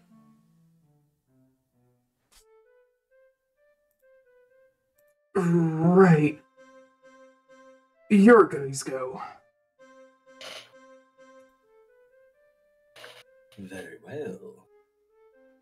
He turns back to Bert with his wicked smile. And gets This shot. drunken, wicked smile. And he gets shot in the fucking arse with a crossbow bolt. Oh, was I not supposed to be sparring with him? I thought he should have protected himself better.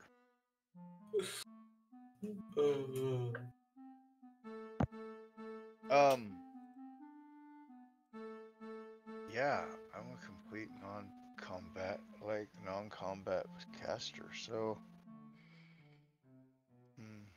Who wants to go first? I was gonna say, do we roll initiative or? Probably. Yeah, if you want. I got 10. 17. I get to go first. I'm going Yes. to hit him with a... Your total is 21. Yeah, 21 definitely hits your AC of 13. Oh my Oh, god. it would have hit me before too. That's 8. Plus 4 is 11. Cool. 15 points of bludgeoning damage. So what you're saying is you're kicking my ass right now. Kyrish, you're all excited. You're ready to go, and all of a sudden, you weren't expecting Bert to make the first move, and his hammer just comes smacking you in the middle of the chest as the cold steel touches your skin. Kyrish, how do you respond? Your axe is ready to go. Alright, DM. You ready for this bullshittery? Mm-hmm. Cool. Bert, you ready for this bullshittery? I doubt it. Let's go. I doubt it as Hurt. well. I have a feeling it's gonna hurt. Alright, so Kyrish starts off with imbuing his shield with a spell. Okay? Free action. Yeah. Does not or does invoke attack of opportunity. With Dusk Blades, it does not. It's not okay. Okay, keep going. Okay. Second off, he's going to follow up with striking with the battle axe. Okay.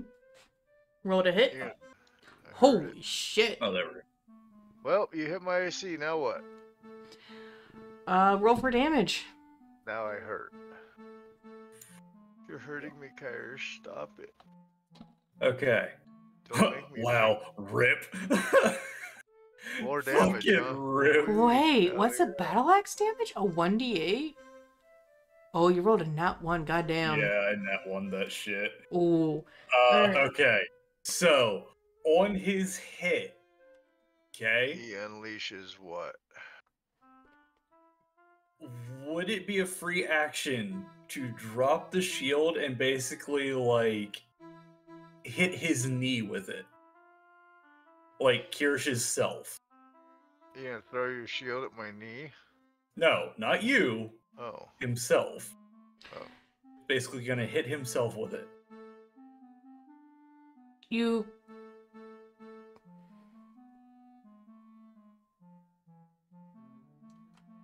Okay. Hold on. DM did not respond. Right? You Alright, stumped so- her. She's like, oh, I guess you could Alright, hit so- yourself. Shield. So, Kyrish, you go to swing your axe, and Bert, you see this, and Kyrish, you're so used to swinging the sharp end at people, you realize, oh god, it's Bert, shirtless. So you, in the middle of your swing, you twist it, and it hits him in the flat. You hit him in the flat of the blade, but as it bounces off, the awkwardness causes you to kind of jolt back, and your hand loosens, and you forgot to tighten your shield straps to adjust for you not wearing your shirt. So it has slipped off.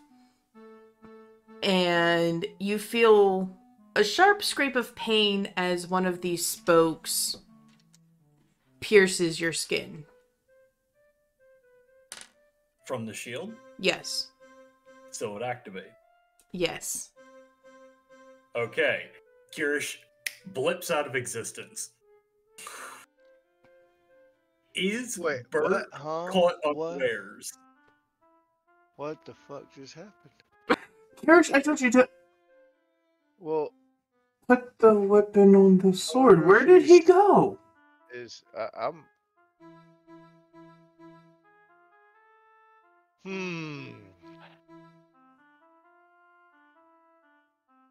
Does that make it the end of his turn? It does indeed. It's my turn. It is Keith and Emora's turn. Oh, yeah. And Keith is going to look at Emora. Well, I was gonna show him what kind of spells actually need to pierce the flesh. I swear to God, if you're playing hooky, I'm going to find you and wring your neck. And his blade glows with beigeish color tinted with gray. And he is going to strike Emora. For a hit, for a solid hit. You actually see it make solid contact with the armor, and even though it clings, you see that Emora looks very weakened. She struggles to stand.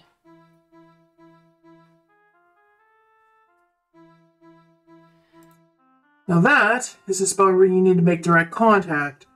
Usually your touch spells need to have more of a direct contact because usually for other casters they have to be touching the person in order for it to work.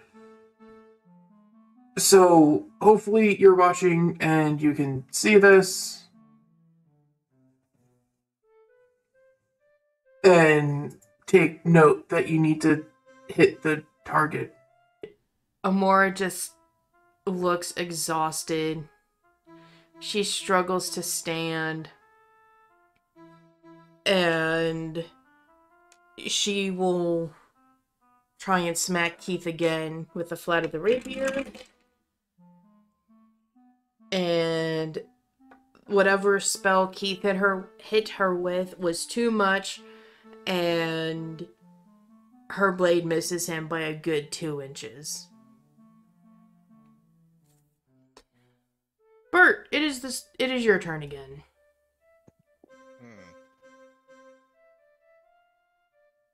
And it appears that he has disappeared. Yes.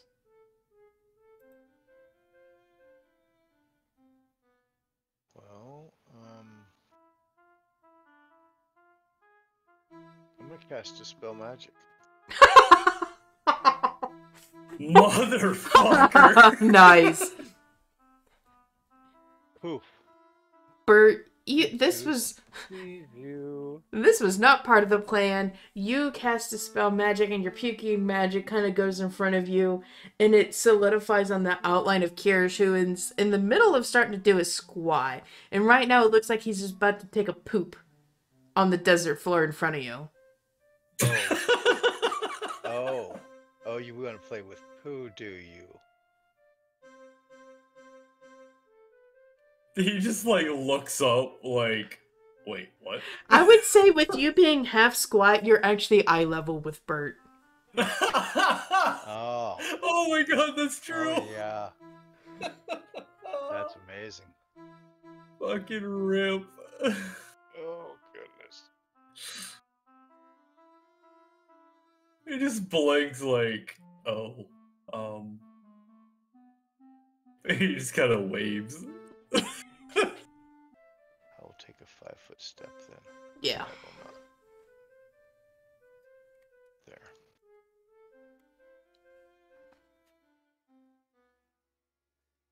Kyrish, That is my turn. your turn. He is completely foregoing the spells that Keith has given him access to. Kyrish is going to cast Tensor's floating disc on the axe. And Okay. You're gonna make me float? Yup.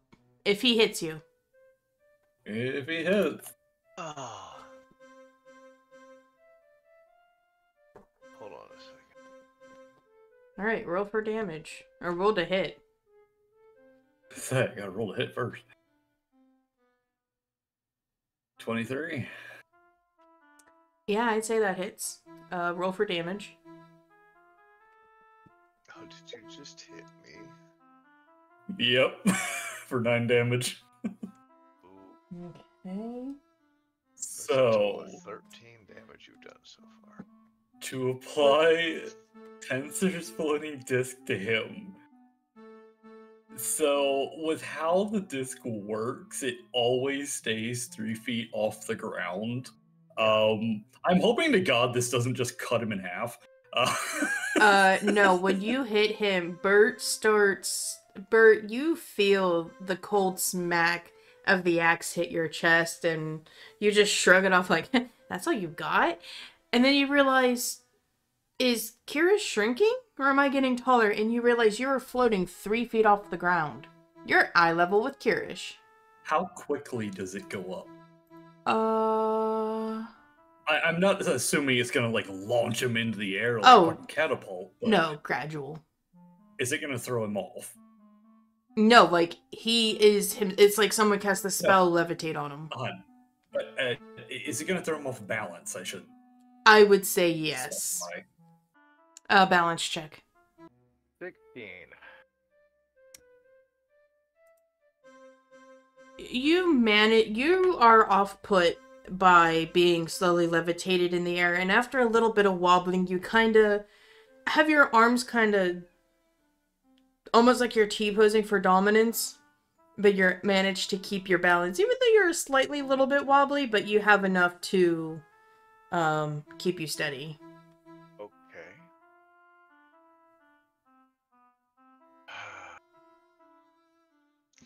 I like this. You're not hurting me, and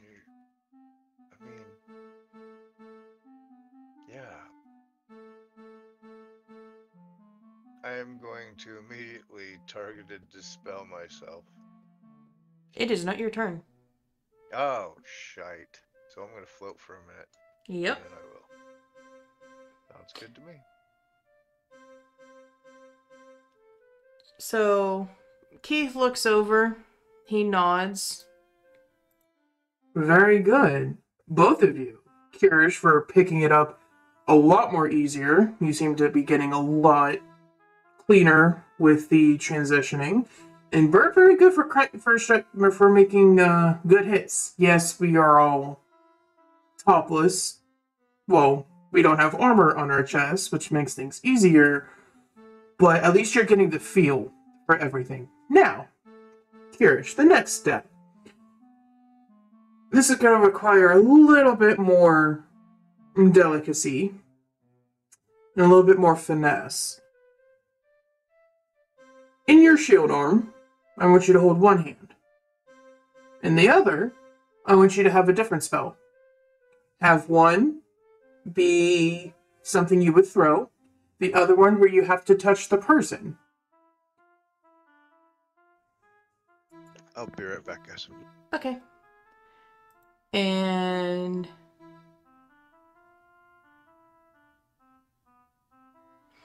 so what he does is you see in his empty hand beige magic glow. And it's almost like a beige with a hint of green. And in his sword arm, it turns beige, but there's also a blood red tint around the edge of the blade. And he nods to Emora. She shakily picks up her sword and she attempts to disarm Keith.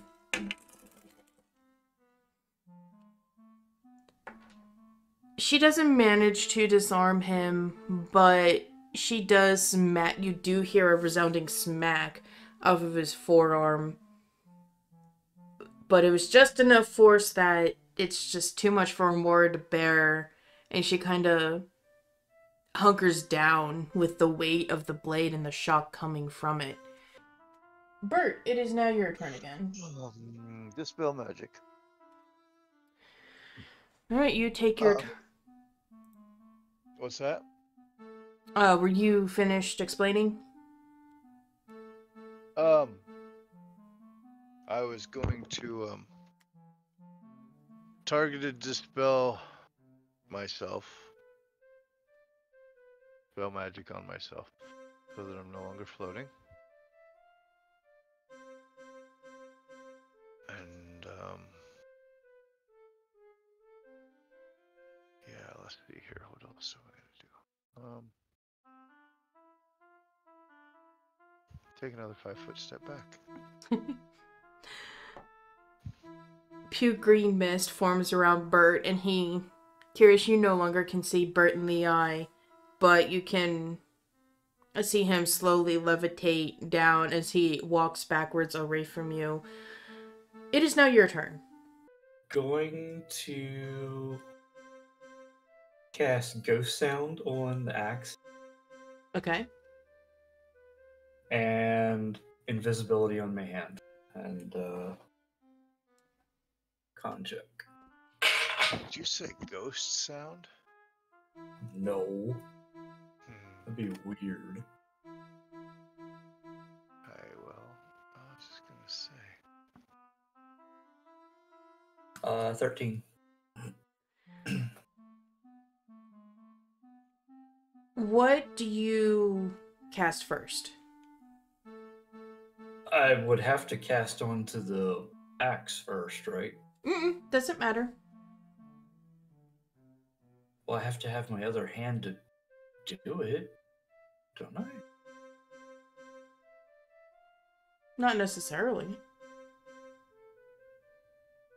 Okay, well, probably gonna do Ghost Sound first. Okay. So, your axe, your light blue magic swirls up the axe head, and there's a very faint thrumming sound that only you can hear. When you go to cast invisibility in your shield arm, the thrumming lessens and almost flickers in and out a little bit.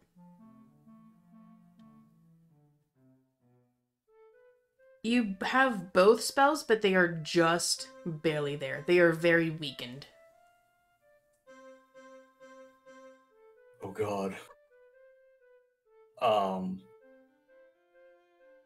Well then. That's not fantastic. Okay. I can still attack, or... No. Okay.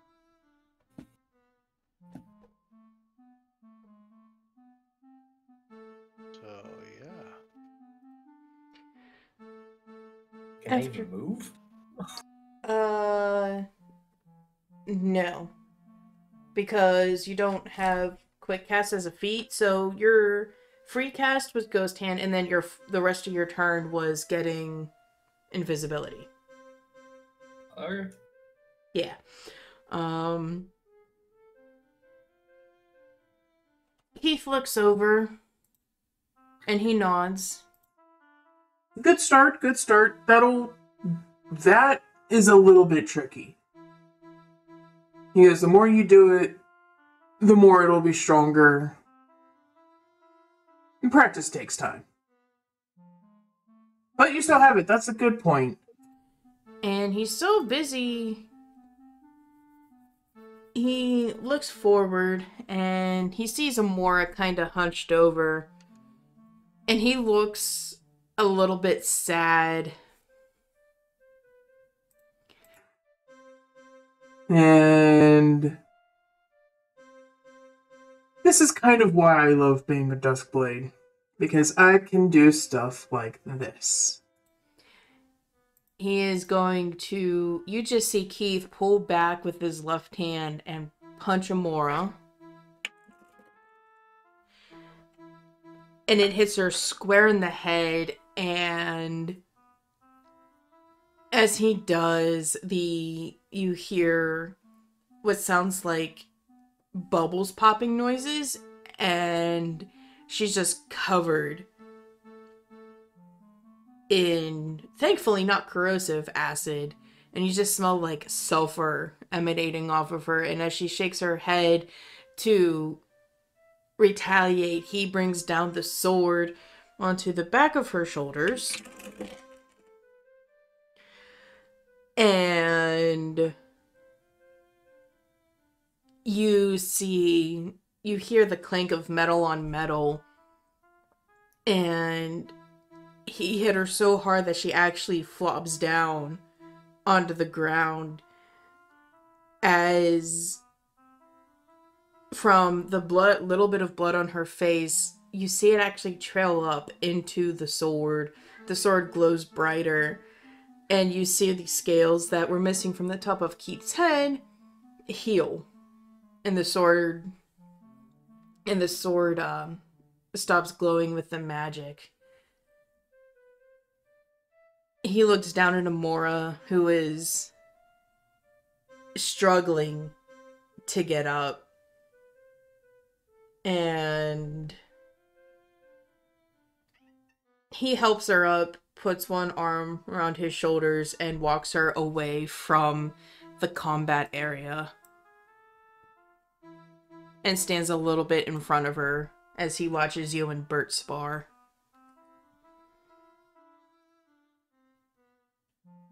I'm not done with you yet. Oh, you very much are. You can barely stand on your own, let alone wield a weapon. You're done for the day. You can fight me later when you're feeling better. But for now, we get to watch Bert and Kyrish beat the fuck out of each other. So enjoy yourself.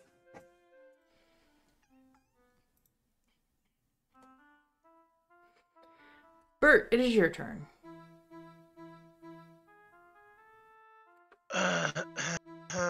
Well, let's see.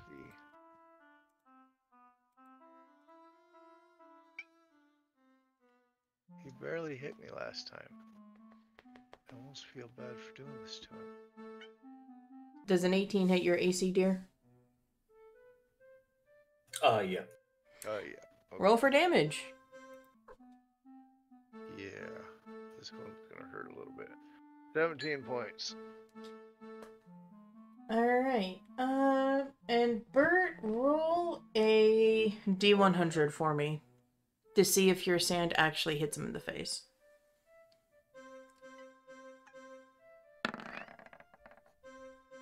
Oh. Rolled a 7.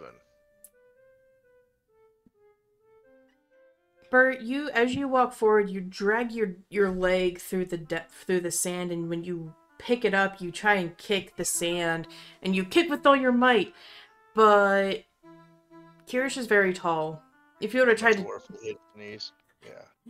You kick the sand up, and you manage to get the sand to his belly, and he now has the awkward feeling of sand in his pants as it travels down. Kyrish, you look down, and you see the sand hit you and start to tickle you. But you made the one mistake of battle. You took your eyes off your opponent, and you got smacked in the gut again with the battle axe. And this one hurts a little bit. It is your turn. Kyrish is going to swing with the axe again. Okay. Regular attack. Gonna just do that. No, submit. Come on. There we go. Okay. Does that connect? I have a 12 armor class. Okay. So, roll for damage. Yeah. Okay. So, ghost sound goes off. There is, however loud of a explosion I can get. I don't know, because it's the spell's weakened. To his right side, because he's swinging from Bert's left. Kind of like I hear an behind explosion. into his left. Alright, so with the lessened, it would sound... You want explosions? Yes. Almost like someone set off a fireball. Okay, so instead of hearing an explosion, it would sound like someone shoved his head under the sand while Eastel was coming up from the sands. So it would still be loud, but not as loud as you wished it to be. You do realize I get a saving throw against that spell, right? Okay. It's a 16. I have a 10. Kyrish, does a 16 beat whatever level ghost sound is for you? You resisted then. Yeah. Alright, so roll... Oh, you did. Oh, you did smack him. Okay. I did not see that. I'm sorry. So that puts him up to 9. Yeah. Alright, so Bert, you get smacked. Where did you say you smacked him? On his left side. Bert, you see Kirish's axe coming at you, and you definitely get hit on your left shoulder with the front of the axe, and from a noise behind you, you hear what sounds like to be one of the dragons coming up from behind you through the sands. But you remember seeing them off to your right, behind Emora and Keith, sleeping. Kyrish, go ahead and do your second attack. So... Because you had invisibility. He now unleashes invisibility, so he... gone. And... He's not completely gone. Bert, you see him God, smack... right. You see him smack himself in the chest, And he doesn't fully disappear like last time, but you can kind of tell where Kyrish is because every time he moves, either like a side shift or whatever, there's almost like an after image as he moves. Huh. Okay. Has he left himself open at all? Okay. I was gonna say, go ahead and finish Kirish's movement. Oh, he's mean, not they're- invisible and he's gonna try and move away from me? Well, he can see me anyways, because funny enough, while I can make a light source invisible, I can't make the light itself invisible. Oh god. Bert, the only thing that's very clear is Kirish's runes. You just see solid light blue runes just floating around. Well, I know where to swing for. Well, okay. Yeah, The your light invisibility is itself. great. You can see the light itself, not necessarily the runes. Oh, my apologies. Yeah, So yeah. just swing for fucking 2 foot below the damn light. And it'll lit right there. Yeah. Okay, got it. Beautiful. Oh, God. I believe it was Dr. Dre said, keep their heads ringing. Ring, ding, dong. Yep, you're gonna get smacked. So, Kirish, you have the basic understanding. Do you two want to keep beating the shit out of each other, or are you guys good for the day? Man, I could really use a nap. Just saying, I could really use a nap. Oh. He just kind of like stands Exactly. up, like half visible. Yeah, exactly. It just Like, looks and you're over not at- fooling anybody, dude. Like, I mean, let's just go to bed. It's been a long day. He just stands up, half visible, and looks over to Keith, like, "Yeah, I'm ready for sleep. Yes, please." You both did an excellent job. You both did. I'm very proud of you both. Let's go the hell to bed.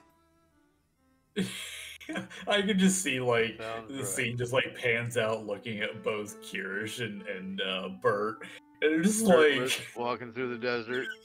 Like Bruised. Kyrish still half visible. Fucking. Keith starts to walk off, and you see Oh, Emora God. gathering her supplies. And you see her struggle heavily trying to get up. Like, she actually uses her wings to give herself enough oomph to stand. Go over there and try and help her out. I can take her stupid armor off of her so she can walk without weight and being weighted down. Almost without a word, she just hands you the chest piece, and this thing's heavy. Bert, I'll need you to roll the strength check to actually lift it. What, you need me to roll what? A Strength. check? Strength check. 24? You weren't expecting this piece of armor to be so heavy, but you still managed to carry it off the ground. You need both hands, but you're able to carry off, and it's just, if this is heavy now, and Emora is struggling to wear the rest of it, how strong was she actually before she got kidnapped? She holds the book close to her chest, and there's Lux wrapped around her neck. She kind of humbles along.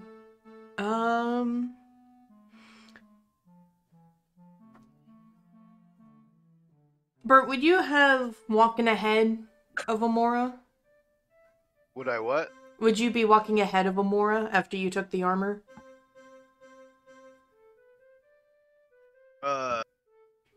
Or beside her to make sure she don't fall over. Like, Okay.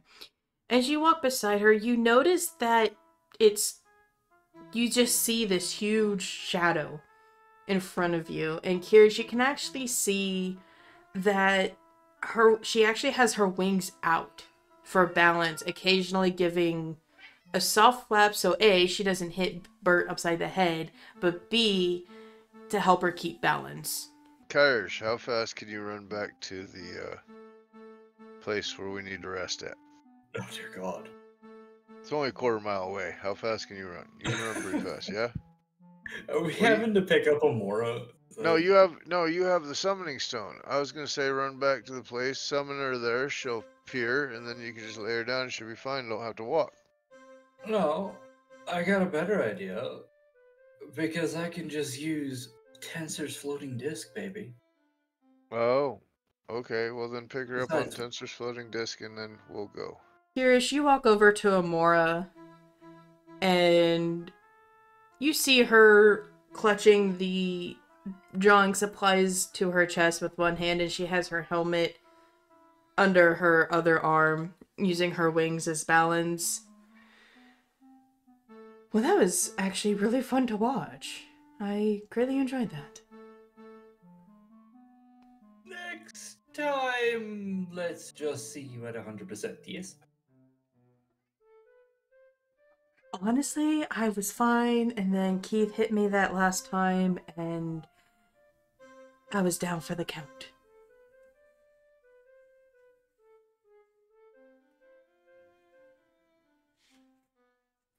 Trust me, if I was at 100%, he'd be unconscious on the floor already. Yes, I well aware.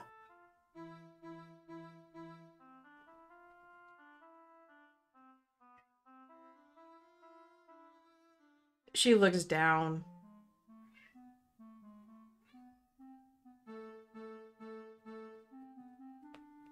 This is going to be an awkward question, but do you mind putting my armor in that bag of yours?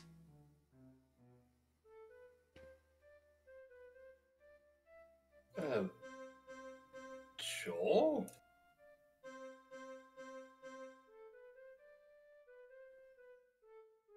As you walk, it's like she's done this before. As you walk, she just strips out of her armor.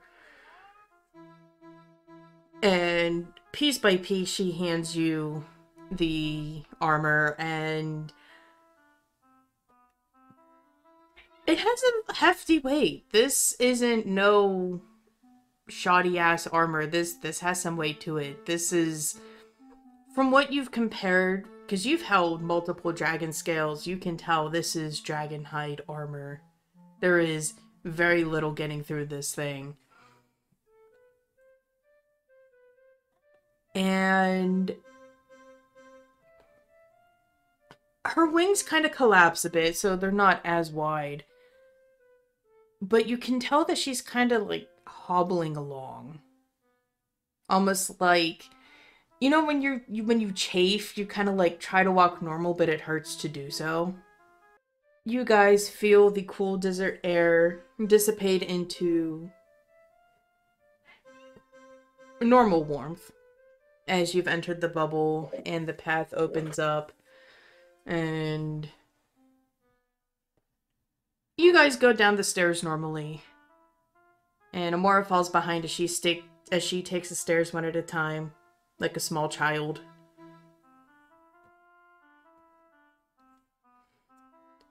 Let's see. Does she do a dumb? God damn it, she does do a dumb. You start to hear the flapping of wings as she tries to catch up to you guys.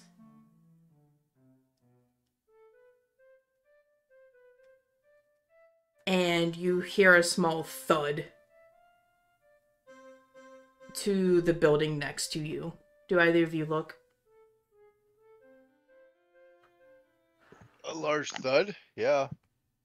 Is it Emora falling down? Yeah. You both look over and you just see a crumpled Emora. You see her haggardly floating along, almost caught up to you guys. but she was focused on following you. She didn't see the half building, so you just see her basically body slam into the building and fall 5 feet from the air in a crumpled heap. Damn. She tries to get up and brush herself off and stand as dignified as she can, a little bit bruised, and she has her arm up against the building with the hand on her hip. Whoa. What took you so long, guys? I've been waiting here for like 5 minutes for you to get down here. I'm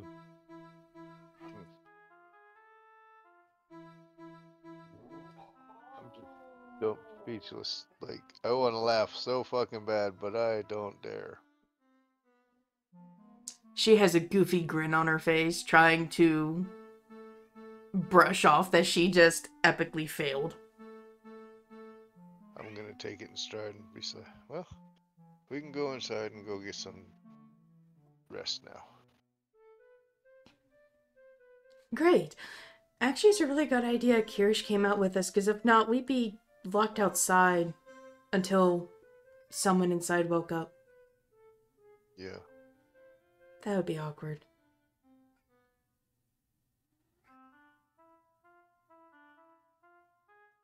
Yes, indeed.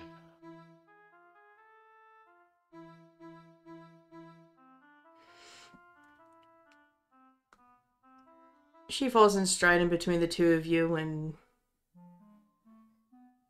Kyrish, you feel Emora's shoulder kind of touching the middle of your bicep, and then you feel another pressure as Lux goes back to her rightful spot. Well, that was a good ass beating. I quite enjoyed watching you beating the hell out of Bert.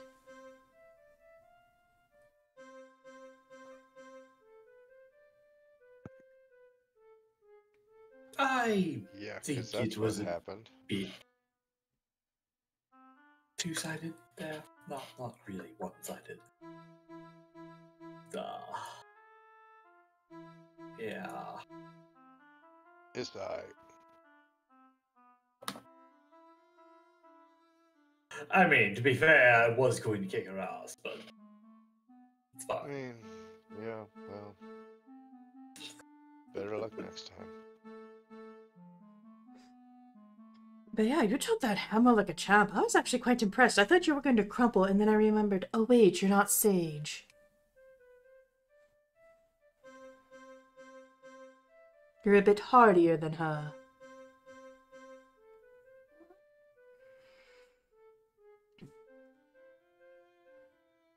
Also, when you get a chance, you gotta take that book from Emora. She's actually quite talented. Emora looks over. Lux, what are you saying? Are you tattling on me? I've been nothing but good to you. What you mean like this, telling on me? How dare you? Thought we had something special. Emora just kind of awkwardly waits at the door. Are you going to open it? No. You. Me? Yes. You know what? Come on, let's go. He just opens the door and lets her in. She looks very confused, and she heads in.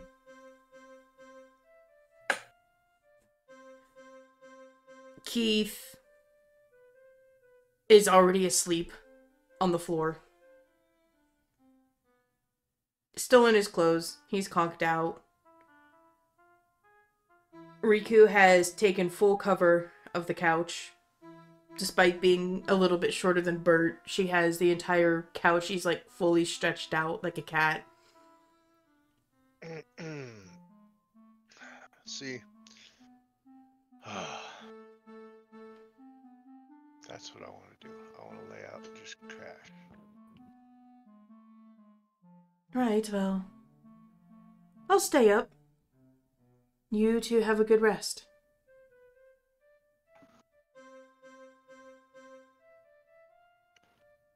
Alright, I'm gonna crawl back into my hole and actually try and get some sleep. I promise I won't be as loud. She sets her drawing supplies on the table. So is there anything else you need of me before I get into this? Going into his bedroom saying, "Night!"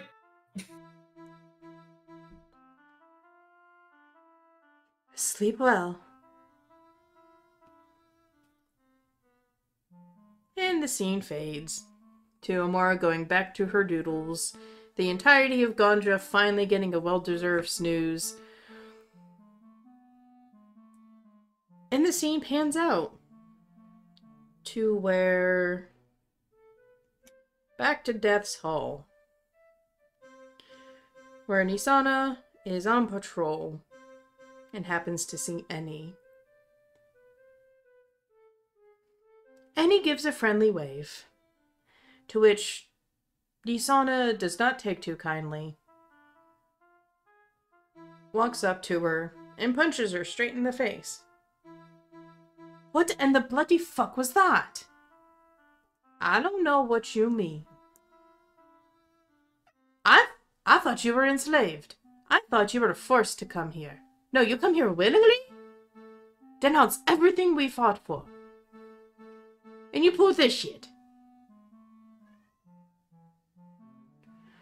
Well, maybe if your sister wasn't such a floozy. Another punch. You call my sister a floozy again, and I'll make sure that she won't be able to speak at all. I will rip your tongue from your mouth with my bare hands, and then shove it down your throat so you choke on it. Or maybe I'll just rip your voice box from your throat.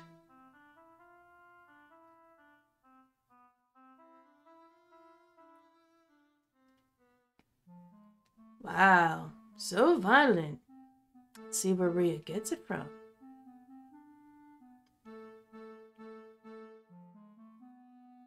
You've made an enemy. I really hope you know that. Don't expect anything from me. Well, if I just go tell Bone Daddy that you're not listening to my command, we're gonna have issues. Remember, you're under my control. I'm above you. I'm about to know woman, man, creature, dead or alive. I will fight until the very end. If I have to fight you, I'll be more than happy to do so.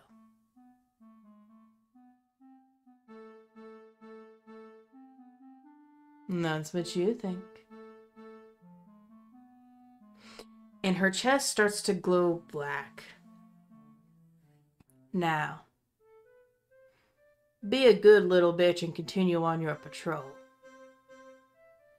Nisana's arm also grows black, and her eyes flash black as well.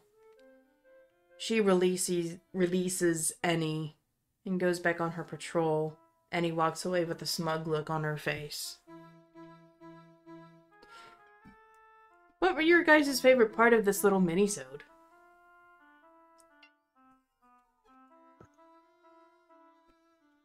I don't know. I'm loving the fact that we sparred. That was kind of cool.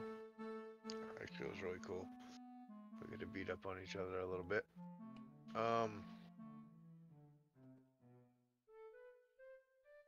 Yeah. I need to do some things and like I don't know. There's just like a lot of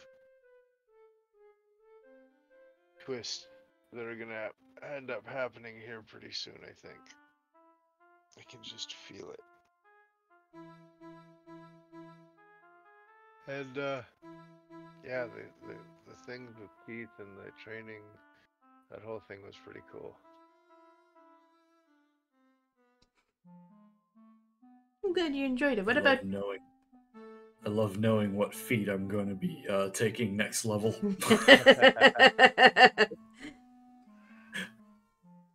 Oh. Yeah.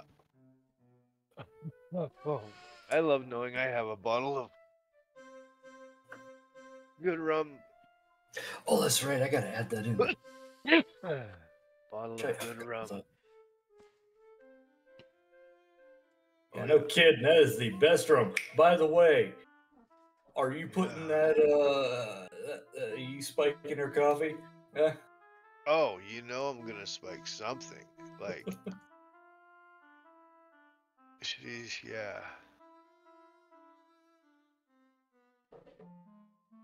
Yeah, Sage is getting spiked.